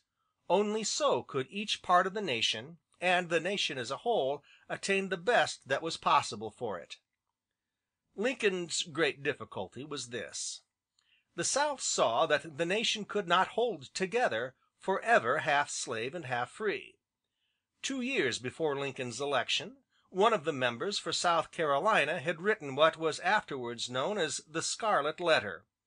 In it he declared, "We can make a revolution in the Cotton States." And there were many, even at that time, who shared his views. The South saw that, if they were to remain united to the North, slavery must go, and they were ready to separate from the North in order to keep slavery. But while the South understood the position, the North did not. It did not understand it fully at the time of Lincoln's election, or indeed until the end of the second year of the war. And because they did not understand, they could not appreciate Lincoln's policy, or support it as they ought to have done. All the time they criticized, blamed, and abused him, making his hard task harder. Not until after his death did all the Northerners see how great and how right he had been. Not until his death did Americans realize that had it not been for Lincoln, the United States might have ceased to be. Lincoln's speeches had been plain and outspoken enough. The South was terrified by his election. They resolved on separation. Lincoln, though elected in November, 1860, did not actually become President until February, 1861. During these 3 months he remained in the plain, yellow house at Springfield, his little office crowded every day with visitors who came to consult him, to advise him, or often merely to shake his hand. Honest Old Abe, as they called him, had a joke or a kindly word for all of them. He was presented with many quaint gifts. An old woman came one day, and after shaking hands with Lincoln, produced from under her huge cloak a vast pair of knitted stockings for the President to wear in winter. Lincoln thanked her graciously and let her out. Then, returning, he lifted up the stockings and, showing the enormous feet, said to his secretary, "The old lady seems to have guessed the latitude and longitude about right." Lincoln spent the time reading and writing, drawing up memoranda, choosing his cabinet, learning the difficult ins and outs of the new work before him. All these months he was thinking hard. His purpose was already clear, but the presidentship, always a heavy burden, had never been so heavy as it was to be for Lincoln. Things grew more serious every day. The weakness of Buchanan, who had no plan or purpose, allowed the South to do as it chose. The only chance of avoiding war lay in firm action now, but it was not in Buchanan's nature to be firm. He had been made President by the votes of the South because he was not firm, because he would allow them to do as they chose. They dreaded Lincoln because he was firm, and therefore acted while there was yet time. On December 20, 1860, the chief men of South Carolina met together and declared the Union to be dissolved. Posters appeared all over the state. The South was in a state of feverish excitement. Within the month, the states of Missouri, Alabama, Florida, Georgia, Louisiana, and Texas, the chief cotton-growing, slave-owning states, also declared themselves to be separated from the Union, and these 6 states joined with South Carolina to form what they called the Southern Confederation, independent of the North. They chose for their first president Jefferson Davis. Buchanan did not know what to do. The question was, has a state any right to leave the Union? America, of course, is a federation. At the time of the Declaration of Independence, the 13 states that then existed joined themselves together forever, and created a common federal government for common purposes, with a president at its head. Lincoln would have said one state has no more right to leave the others than an English county has to declare that it is a separate kingdom, not bound by the common law. Buchanan said no, too, but he also said, if a State does leave, the Federal Government has no right to force it to stay, which meant a standstill. You ought not want to go, but if you do, we have no right to prevent you. Buchanan's one idea, indeed, was to let things drift. There was one great and immediate difficulty. In each of the coast States of the Union the Federal Government had armed forts. In South Carolina there were two important ones, Fort Moultrie and Fort Sumter, with a small garrison in each, commanded by Major Anderson. South Carolina demanded that the garrisons should be withdrawn. Now, to withdraw the garrisons and abandon the forts was to admit that South Carolina had a right to leave the Union, and to recognize the Southern Confederation as independent of the Federal Government. To maintain the forts, more forces must be sent. Anderson wrote to say that he was not strong enough to hold out against an attack. Buchanan did nothing. Anderson, believing that an attack was going to be made on Fort Moultrie, which he was too weak to defend, removed all his men to Fort Sumter. The militia of South Carolina at once occupied Fort Moultrie. In the second week of the new year, 1861, a government vessel, the Star of the West, sailed into the harbor of Charleston to bring provisions for Anderson. The South Carolina, having attacked the Star of the West, fired on the United States flag which it carried, and drove it out of the harbor. The Confederate government, led by Jefferson Davis, then demanded that Fort Sumter should be given up to them. When Anderson refused, it was blockaded by much superior forces, and by the 12th of April it was taken by General Beauregard.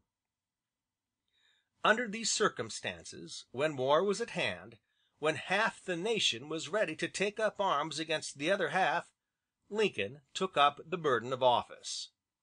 It was a burden, indeed, which no ordinary man could have borne. Buchanan had simply looked on while rebellion was preparing itself. For Lincoln was the task of quelling it. But the fact of rebellion was not his greatest difficulty. This was the disunion of the North. One section, the abolitionists, rejoiced at the secession of the South. We shall no more be chained to the slave owners. Another section thought that, if the South wanted to go, why not let them? There was as yet only a very small section able to agree with Lincoln. Lincoln hated slavery, but not slave owners. He loved the South as much as the North. It was agony to him to know his country divided against itself. Well might he say, in the speech he made on leaving his old home at Springfield forever, "There is a task before me greater than that which rested upon Washington." It was very natural that men who had not known Lincoln should fear to have the fate of their country at so critical a time entrusted to a man of so small experience. But anyone who knew Lincoln felt absolute confidence in him. Years of difficulty and disappointment, of constant struggle against every kind of obstacle, had made him what he was, clear-eyed to see where the right was, steadfast and unflinching to pursue it, tender-hearted and generous to sympathize with all those who stumbled on the way. Few people, indeed, understood him. In the years to come, nearly all at one time or another abused him and distrusted him and blamed him when things went wrong. For 4 years he bore the whole burden of a great responsibility. Patiently and silently he endured disappointment and reproach. In the end, he could say that if Washington had made America one, he had remade it so that it could never again be unmade. The speech he made when he entered on his duties as President showed how little bitterness there was in his heart towards the South. He said, "We are not enemies but friends. We must not be enemies. Though passion may have strained, it must not break our bonds of affection. the mystic cords of memory, stretching from every battlefield and patriot grave to every heart and hearthstone all over this broad land, will yet swell the chorus of the Union when touched, as surely they will be by the better angels of our nature. The attack on Sumter and its fall made war inevitable. Lincoln was no Buchanan. War was horrible. Civil war, war between men of the same country, between friends, often between relations, most horrible of all. But he could not, at whatever cost, allow the Union, for which his countrymen had fought so heroically 84 years ago, which had stood so long for such a high ideal of freedom all over the world, he could not allow the Union to be destroyed, without fighting to preserve it. To him the secession of the Southern States meant something as unnatural as a separate kingdom in Scotland would be to us, and a kingdom based on something which we thought wholly wrong. "The question is," he said, "whether in a free government the minority have a right to break it up whenever they choose." He declared that they had no such right. The whole population of the slave-holding States was much smaller than that of the free States, and among those States, while 7 had seceded, 8 remained at least nominally in the Union, and even in the seceding States themselves there was a party at each that was ready to remain faithful to the Union, and not prepared to take up arms against it. They wanted war. Their attack on Fort Sumter was a call to arms. They wanted war. They should have it. In the long run the North was bound to win. Its population was half as great again, and its resources as much superior. Almost the first act of Lincoln's government was to call for 75,000 volunteers. The attack upon Sumter and Lincoln's call to arms roused the North from its apathy. Excitement grew when the 7th Massachusetts Regiment, passing through Baltimore on its way to headquarters, was violently attacked by the mob; when the Southern army, already in the field, captured Harper's Ferry and seized the Union arsenal at Gosport. Chapter 7. The War. War began in Virginia. West Virginia was free, East Virginia slaveholding. The state was the natural meeting place for the two armies. On the 21st July they met at Bull Run. The engagement could hardly be called a battle. On neither side was there any order or discipline. More than once during the day the Southern army seemed to be beaten, but it rallied, and the Federalists, as the Union soldiers were called, broke into a disgraceful retreat, which became an awful panic. The fugitives poured into Washington, haggard and dust-stained. Everything seemed to be lost. Lincoln did not go to bed all night. He paced up and down in his room, expecting that the victorious Confederate army would march upon Washington and the war be at an end. It did not come. The opportunity was lost. A battle had been gained, that was all. The moral effect of the Battle of Bull Run was very great indeed. The South thought the war was over. The North saw that it had only begun. At first the Confederates seemed to have great advantages. The army was the one profession for a Southern gentleman. Nearly all their young men were trained at the military academy at West Point, and a great many of the officers of the United States Army had been Southerners. These men now left the Union Army and gave their services to the Confederates. Among them was General Robert Lee, who became general-in-chief of the Confederate Army. Lincoln's difficulties were greatly increased by the fact that so many officers and men went over to the Confederates.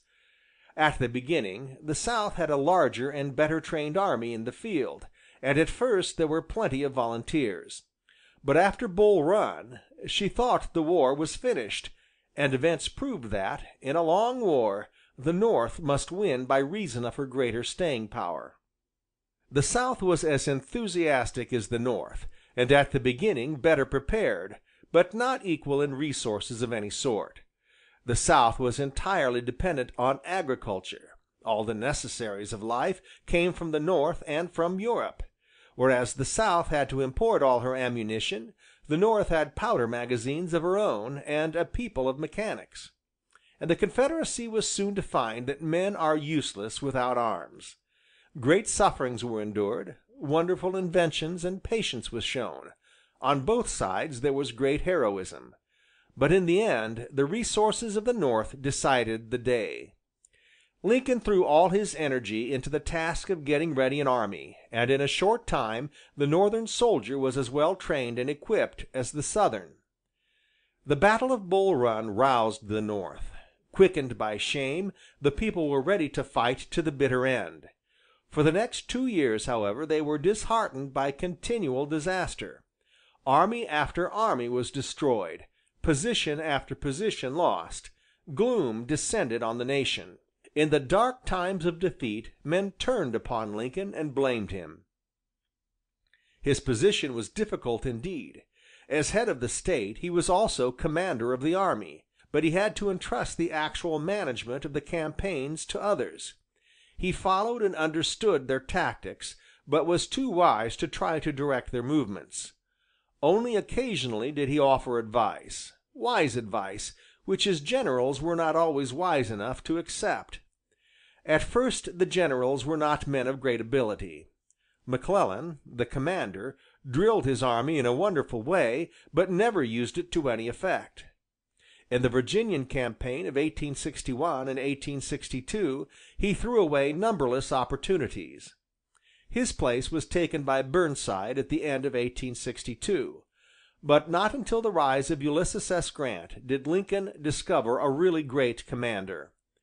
The generals quarreled with one another, and all were ready to complain of the President.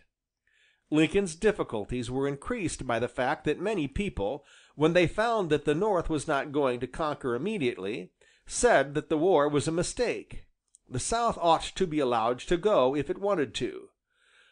Lincoln did not think it right to let the South go, and because to keep it was proving difficult was never to him a reason for ceasing to do what he saw to be right. The newspapers abused Lincoln because the war, instead of being finished in 3 months, seemed likely to last for years. For long his own cabinet was hardly loyal to him. Each member thought he could manage affairs better himself. Seward, who was chief secretary, thought Lincoln stupid and was anxious to arrange everything. But as experience of his chief taught him, he became Lincoln's devoted admirer. Chase, the treasurer, plotted against him. Stanton, the war secretary, openly declared that, quote, "things would go all right but for the imbecile at the head," unquote. Stanton had no sense of humor, and an ungovernable temper. He did not understand Lincoln at all for a long time. His jokes puzzled and annoyed him, and he used to jump up and down with rage. He did not see that to a man of a deep melancholy nature like Lincoln, a dreamer and something of a poet, some outlet, some way of escaping from himself was necessary. Lincoln was marvelously patient with Stanton, and won his deep affection. The cabinet might criticize, but Lincoln's firm will dominated them all. The policy of the government was the President's policy. No quality is so hard to appreciate until it succeeds as patience, and for 2 years Lincoln was patient, and few understood. England and France were inclined to recognize the Confederacy. The English point of view was not one which reflected any glory on the nation. Lord Palmerston said, "We do not like slavery, but we want cotton," and a poem in Punch expressed the general point of view, against which only a few Englishmen protested. "Though with the North we sympathize, it must not be forgotten that with the South we've stronger ties, which are composed of cotton, whereof our imports mount unto a sum of many figures, and where would be our calico but for the toil of niggers?" France agreed with England. Under such circumstances there was a great danger that, unless the North proved itself able to cope with the rebellion, England or France might send help to the Confederates. For 2 years the North did not prove this. For 2 years it seemed, except to the very far-seeing, almost certain that the South would win. The Northern plan of campaign was to attack and close round the Confederacy. To do this it was necessary to cross the Potomac River, and clear away the Southern armies that blockaded it. The Potomac was the center of operations, while fighting went on constantly in Virginia and Missouri. Everything went against the North. On the 9th of August a desperate encounter took place at Wilson's Creek, at which the Union army lost nearly 2,000 men, including prisoners, and large supplies of arms and ammunition. In September the Confederates won a victory at Lexington, and in October the Federal troops were defeated at Ball's Bluff. Lincoln's plan was gradually to shut the South in, driving it behind its own boundaries by means of the armies invading from north and west, and blockading the ports from the sea. So far the first half of the plan was not successful, but the Civil War was won to a very large extent by the Northern navy. By blockading the Southern ports, it prevented the South from getting supplies from Europe, and since the South depended for supplies of every sort from abroad, it was in a desperate position when cut off from the sea. More fortunate on sea than on land, Lincoln found in David Farragut an admiral almost as great as Nelson. Farragut was a Southerner by birth, but he had served for 50 years in the United States Navy, and refused to desert it now. Patriotism to him meant devotion not to the pride, but to the best interests of his country, and he thought that North and South could only attain their best interests when united. In April the Northern army suffered a severe defeat on land at the Battle of Shiloh, the most disastrous yet experienced, but the news was balanced by the tidings of Farragut's capture of New Orleans. The fighting in the harbor was tremendous. "Don't flinch from that fire, boys," cried the admiral. "There is a hotter fire for those who don't do their duty." Inspired by his example, his men did not flinch, and the town was captured. The North needed all the encouragement such naval victory could give it, for things were going very badly. Stonewall Jackson, the Southern commander, carried everything before him in Virginia. Washington was in danger. There was a panic in the capital. Jackson, however, did not want to attack Washington. His plan was to compel McClellan, who was slowly moving south to attack the Confederate capital at Richmond, to turn north again. There was fighting all through June. Jackson had been joined by Lee, the Confederate commander-in-chief. On the 1st of July a battle was fought at Malvern Hill. Lee and Jackson were defeated. McClellan ought now to have pushed on to Richmond, the Confederate capital, instead of which, with extraordinary stupidity, he continued to retreat. In August, the second battle of Bull Run resulted in another victory for the South. Both sides lost an extraordinary number of men. The panic in Washington grew more acute when, early in September, Lee prepared to invade Maryland. McClellan again delayed when he ought to have forced an engagement. The people of Maryland received the Southern army very coldly. On the 17th the armies met at Antietam. The battle was not really decisive. The losses of the North were as great as those of the South, but it put an end to their invasion.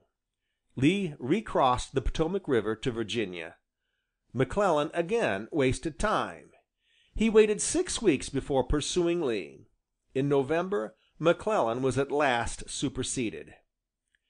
Events had gradually led Lincoln to see the necessity of taking one great step, the freeing of the slaves.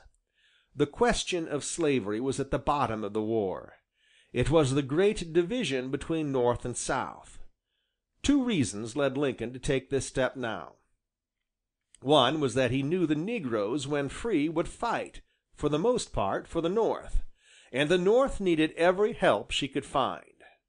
The other was the great difficulty of knowing what to do with the negro slaves which fell into the hands of the conquerors of any part of Southern territory. On the 22nd of September, very soon after the news of the Battle of Antietam and Lee's retreat from Maryland had arrived, Lincoln called a meeting of his cabinet. None of them knew why he had summoned them. They found the President reading Artemus Ward. One story amused him so much that he read it aloud. They all laughed a great deal, except Stanton, who could never see a joke, and did not understand that Lincoln must have broken down altogether under the fearful strain of all he had to bear, if he had not been able sometimes to forget himself. When he had finished reading the story, the President's face grew grave again. He drew from his pocket a large sheet of foolscap, covered with his straight, regular writing, and read it to the cabinet. It was the Emancipation Proclamation, which declared that, after January 1st of the coming year, all slaves were to be free, that government would pay some compensation to loyal owners. No one dared oppose Lincoln when his mind was made up. His reason for introducing emancipation now was that he thought it would help the cause of Union, and that cause was to him sacred beyond everything. "As long as I am President," he said later, "this war shall be carried on for the sole purpose of restoring the Union. But no human power can subdue this rebellion without the use of the emancipation policy." His first object in everything was to hold the American nation together as one whole. But at the same time he detested slavery as much as any man. "If slavery is not wrong, nothing is wrong." An opportunity had now come when to strike a blow at slavery was to assist the Union cause. By freeing the blacks, Lincoln provided the North with a new resource, at the time when the South had nowhere to turn for fresh resources. By declaring the abolition of slavery an unchangeable part of the Union, which the South must accept before peace could be made, he won the sympathy of Europe for the North, and prevented it from sending help to the South at a time when such help would have changed the balance of affairs. Up till now both England and France had shown themselves ready to sympathize with the South. English newspapers abused Lincoln and the North in the most violent language. In the English dockyards vessels had been built and equipped which were used by the South as privateers to do great damage to the Northern navy. One of these was the famous Alabama. But when the war was a war against slavery, English feeling was all on the side of the North. The United States was made a really free country. Slavery, which had made such a name a mockery, was wiped off the statute book. Lincoln showed rare judgment and courage in doing what he did at this time. At first a large section in the North was opposed to emancipation, but gradually all united in admiring the wisdom of Lincoln's action. The South knew that if they were conquered, slavery was gone, and however black things might look, Lincoln and the North were not going to give in till they did conquer. They had set their teeth. They were going to fight to the bitter end. McClellan had been dismissed, but his successors were not much more successful. In December Burnside threw away thousands of lives in an attempt to scale Marye's Heights. Men were shot down in heaps by the enemy, and the army fell into a panic. A battle against overwhelming odds ended in a complete defeat. Lincoln's heart bled for the loss of so many splendid citizens. There was deep indignation in Washington, much of it vented against the President. The darkest moment of the war came when, in May, the news of the Battle of Chancellorsville reached the government. Hooker met Jackson. A long and fearfully bloody battle followed. There were dreadful losses on both sides. Another valuable opportunity of pressing south was lost. In the battle, Stonewall Jackson was killed, shot accidentally by his own men. A disastrous loss to the Southern side, though the North was defeated. All hope seemed gone from the North. Up till now the North had lost more than the South. It had suffered most of all from a lack of really able commanders. Now, however, Lincoln discovered a really great general in Ulysses S. Grant, and from this time on the fortune of the war began to change. The North was richer. It had more men, money, and resources to draw on. In a long struggle the South was bound to be worn out. Grant saw this and planned accordingly. Grant had distinguished himself early in the war by the capture of Fort Henry and Fort Donelson on the Mississippi in February, 1862. In the following April he had driven the Confederates back to Corinth after one of the most expensive battles of the war. Grant was a man of the most reckless personal courage. As a general, his great fault was that he exposed his men needlessly. Complaints were early made of him to Lincoln, but Lincoln's wonderful eye discerned a great soldier in Grant. "I can't spare that man. He fights." Later he was told that Grant drank. "Pray tell me what brand of whiskey he takes, that I may send a barrel to each of my other generals." Lincoln and Grant always understood each other. Each was a man of intense strength of character, given to do things rather than talking of them. Grant had not Lincoln's tenderness of heart, or the beauty of his pure and generous nature, but he had his power of concentrating his whole mind upon the task in hand. He knew Lincoln's secret. Work is the main thing. The battle of Chancellorsville, May, 1863, was for the North the darkest moment of the war. Things were never so dark again. Only Lincoln's supreme faith and courage could have risen from such a series of defeats unshaken. The newspapers were full of abuse of the President. Plots were on foot against him to prevent his reelection when the time came. In February he had lost his son Willie after a long and painful illness, but he never quailed. And his patience was at last to be rewarded.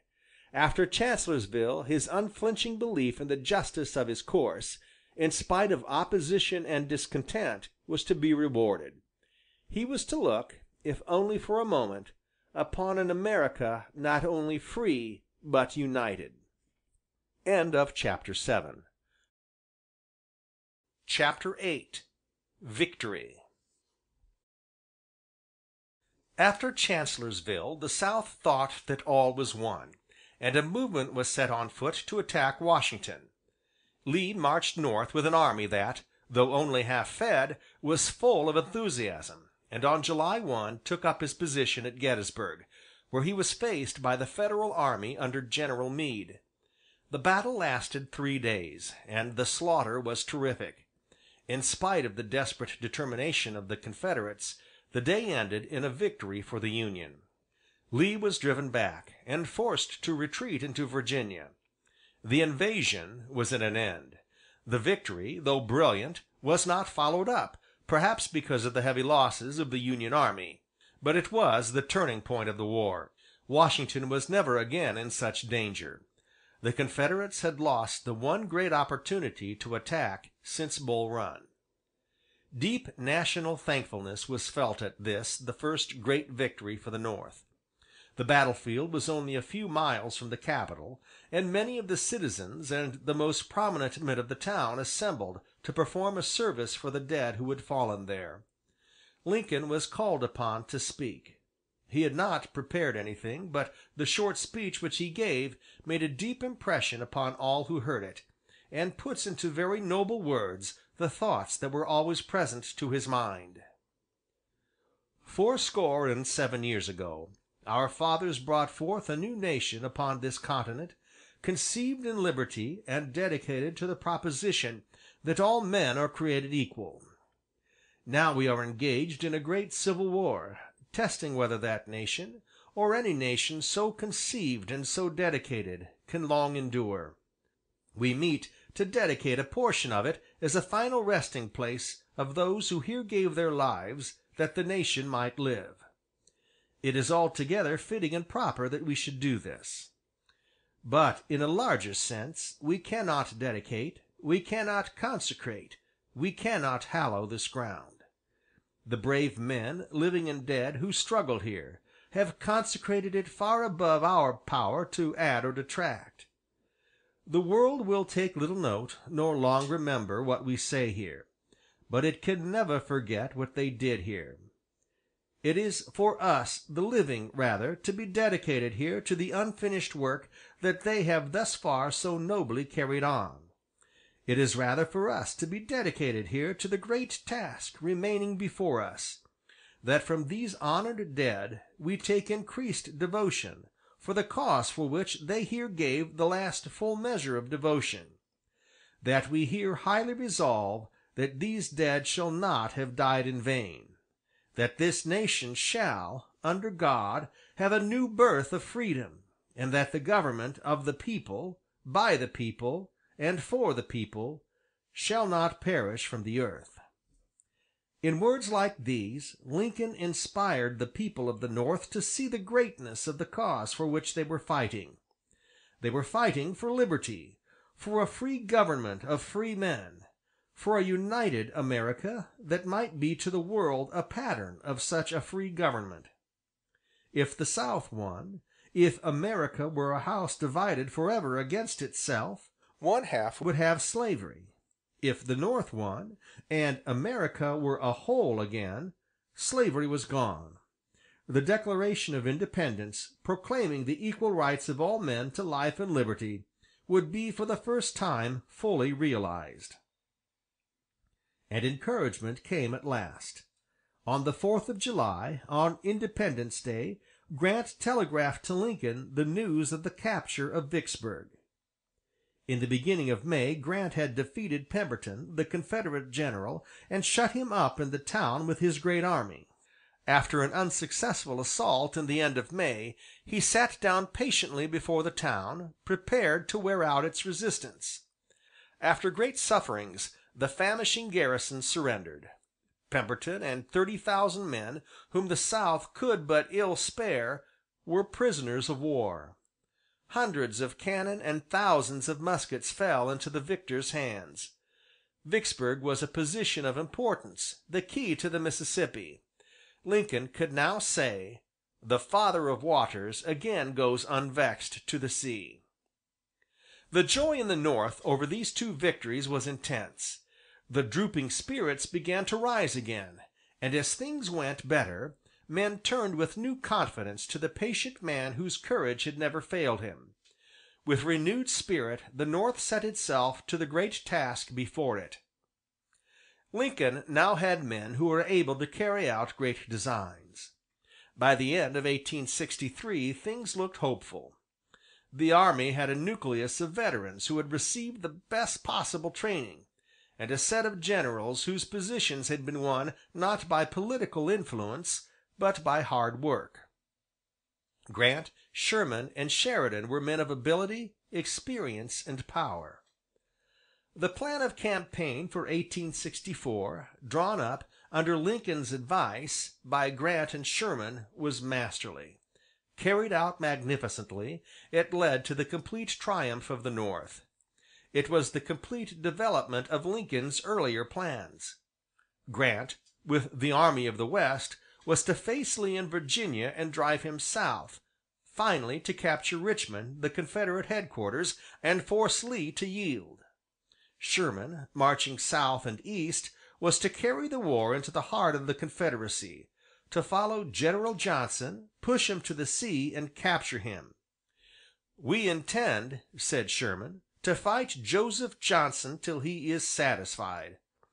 Then Sherman, marching north, was to cooperate with Grant by cutting off Lee's retreat.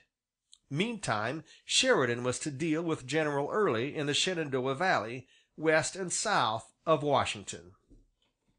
By May 1864, Grant crossed the Potomac and entered the Wild District, full of hills and woods and undergrowth, known as the Wilderness, where the Union armies had suffered so many defeats. Grant saw that the only thing was to wear the Southern army out by hard fighting, and he fought hard all summer. He lost some 30,000 men in the Wilderness. His policy was to bear so continuously on the enemy that they, having fewer men and less possibility of recruiting, must be worn out. Slowly, with an immense loss of life on both sides, Grant forced Lee south. Sherman, meantime, was fighting his way to Georgia. His task was as difficult as Grant's. The country was wild, and well adapted for concealing the enemy. It was impossible for him to communicate with the rest of the army. After an expedition into Alabama, Sherman started his "March to the Sea." Johnson disputed every inch of the way. There was incessant skirmishing, but Sherman advanced step by step. While Sherman and Grant were thus slowly wearing down the resistance of the enemy, the Unionists were once more encouraged by a brilliant naval success. In August Farragut came victorious out of a terrific fight in Mobile Bay.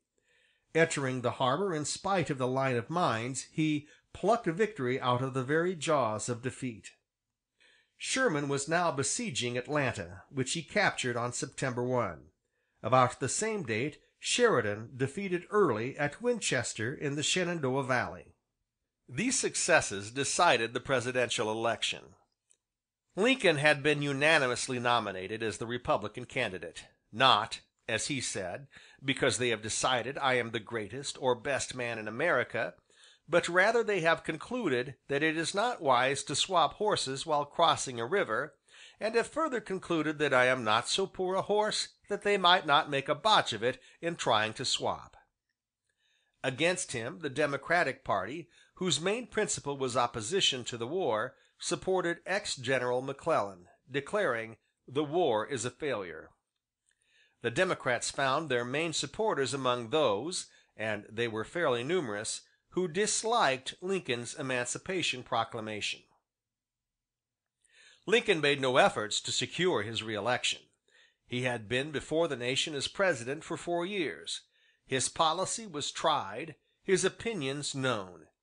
Even McClellan did not dare to propose to abandon the Union. On that point the North was now united, and that being so, the successes of September made Lincoln's reelection practically certain. Out of 233 electoral votes, Lincoln received 212. He had a majority in every free state save one. The election was a complete triumph for the President. The noble words of the address which he delivered on taking up his duties for a second time mark the spirit in which he celebrated that triumph. "With malice toward none, with charity for all, with firmness in the right as God gives us to see the right, let us strive on to finish the work we are in, to bind up the nation's wounds, to care for him who shall have borne the battle, and for his widow and his orphan, to do all that may achieve and cherish a just and lasting peace among ourselves and with all nations."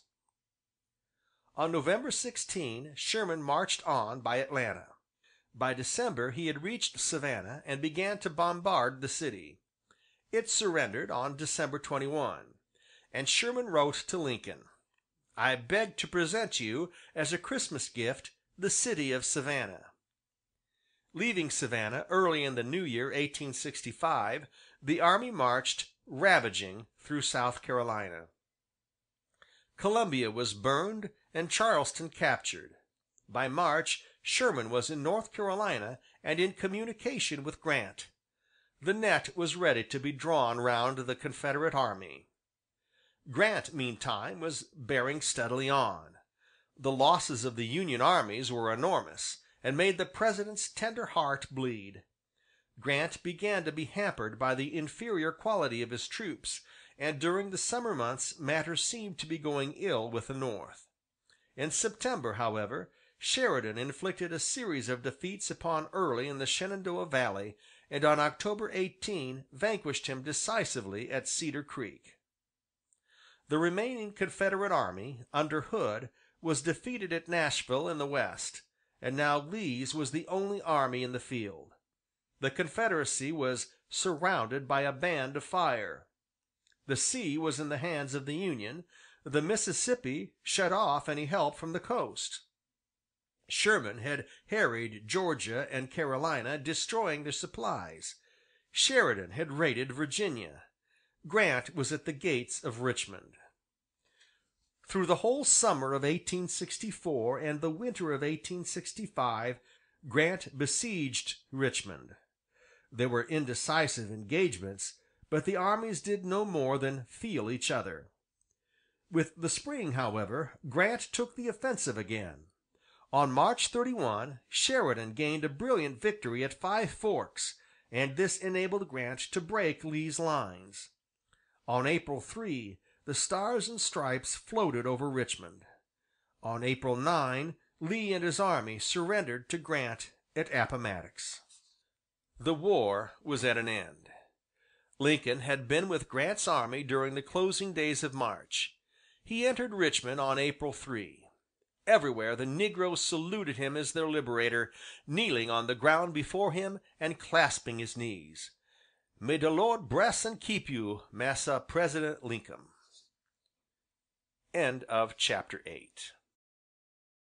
Chapter 9. O Captain, my Captain. No one had suffered more deeply during the war than the President. His purpose never faltered.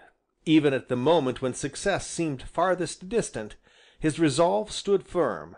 Cost what it might, the Union must be preserved. When almost every other man despaired of the Northern cause, Lincoln's invincible faith in the right and justice of their purpose sustained his country. To attain that purpose, thousands of lives had to be sacrificed, but the purpose was worth the loss of thousands of lives. Yet Lincoln's heart bled for every one of them.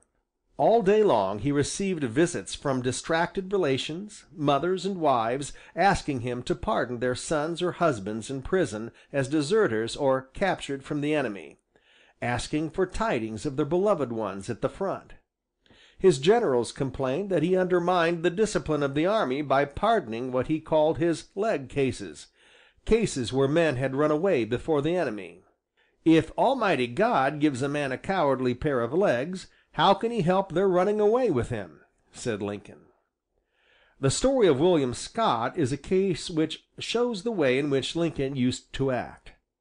William Scott was a young boy from a Northern farm, who, after marching for 48 hours without sleep, offered to stand on guard duty for a sick comrade. Worn out, he fell asleep and was condemned to be shot for being asleep on duty in the face of the enemy. Lincoln made it his custom to visit all the divisions of his army in turns, and, as it happened, 2 days before the execution he was with the division in which Scott was, and heard of the case. He went to see the boy and talked to him about him and his mother.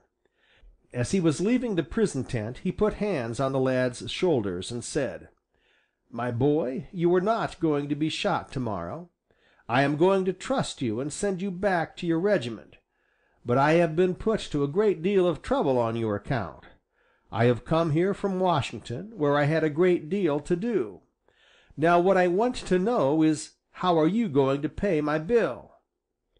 Willie did not know what to say. Perhaps he could get his friends to help him, he said at last. "No," said Lincoln, "friends cannot pay it. Only one man in the world can pay it, and that is William Scott. If from this day on William Scott does his duty, my bill is paid." William Scott never forgot these words. Just before his death in one of the later battles of the war, he asked his comrades to tell President Lincoln that he had never forgotten what he had said. All the time, people who did not know the President threw on his shoulders all the blame for the long continuance of the war. Until the last year of the war, the newspapers abused him continually. The horrible loss of life in Grant's last campaign was laid to his charge. Only those who came to the President to ask his help in their own suffering understood what his suffering was. He suffered with each of them. He suffered with the South as well as the North. After Antietam he had said, "I shall not live to see the end. This war is killing me."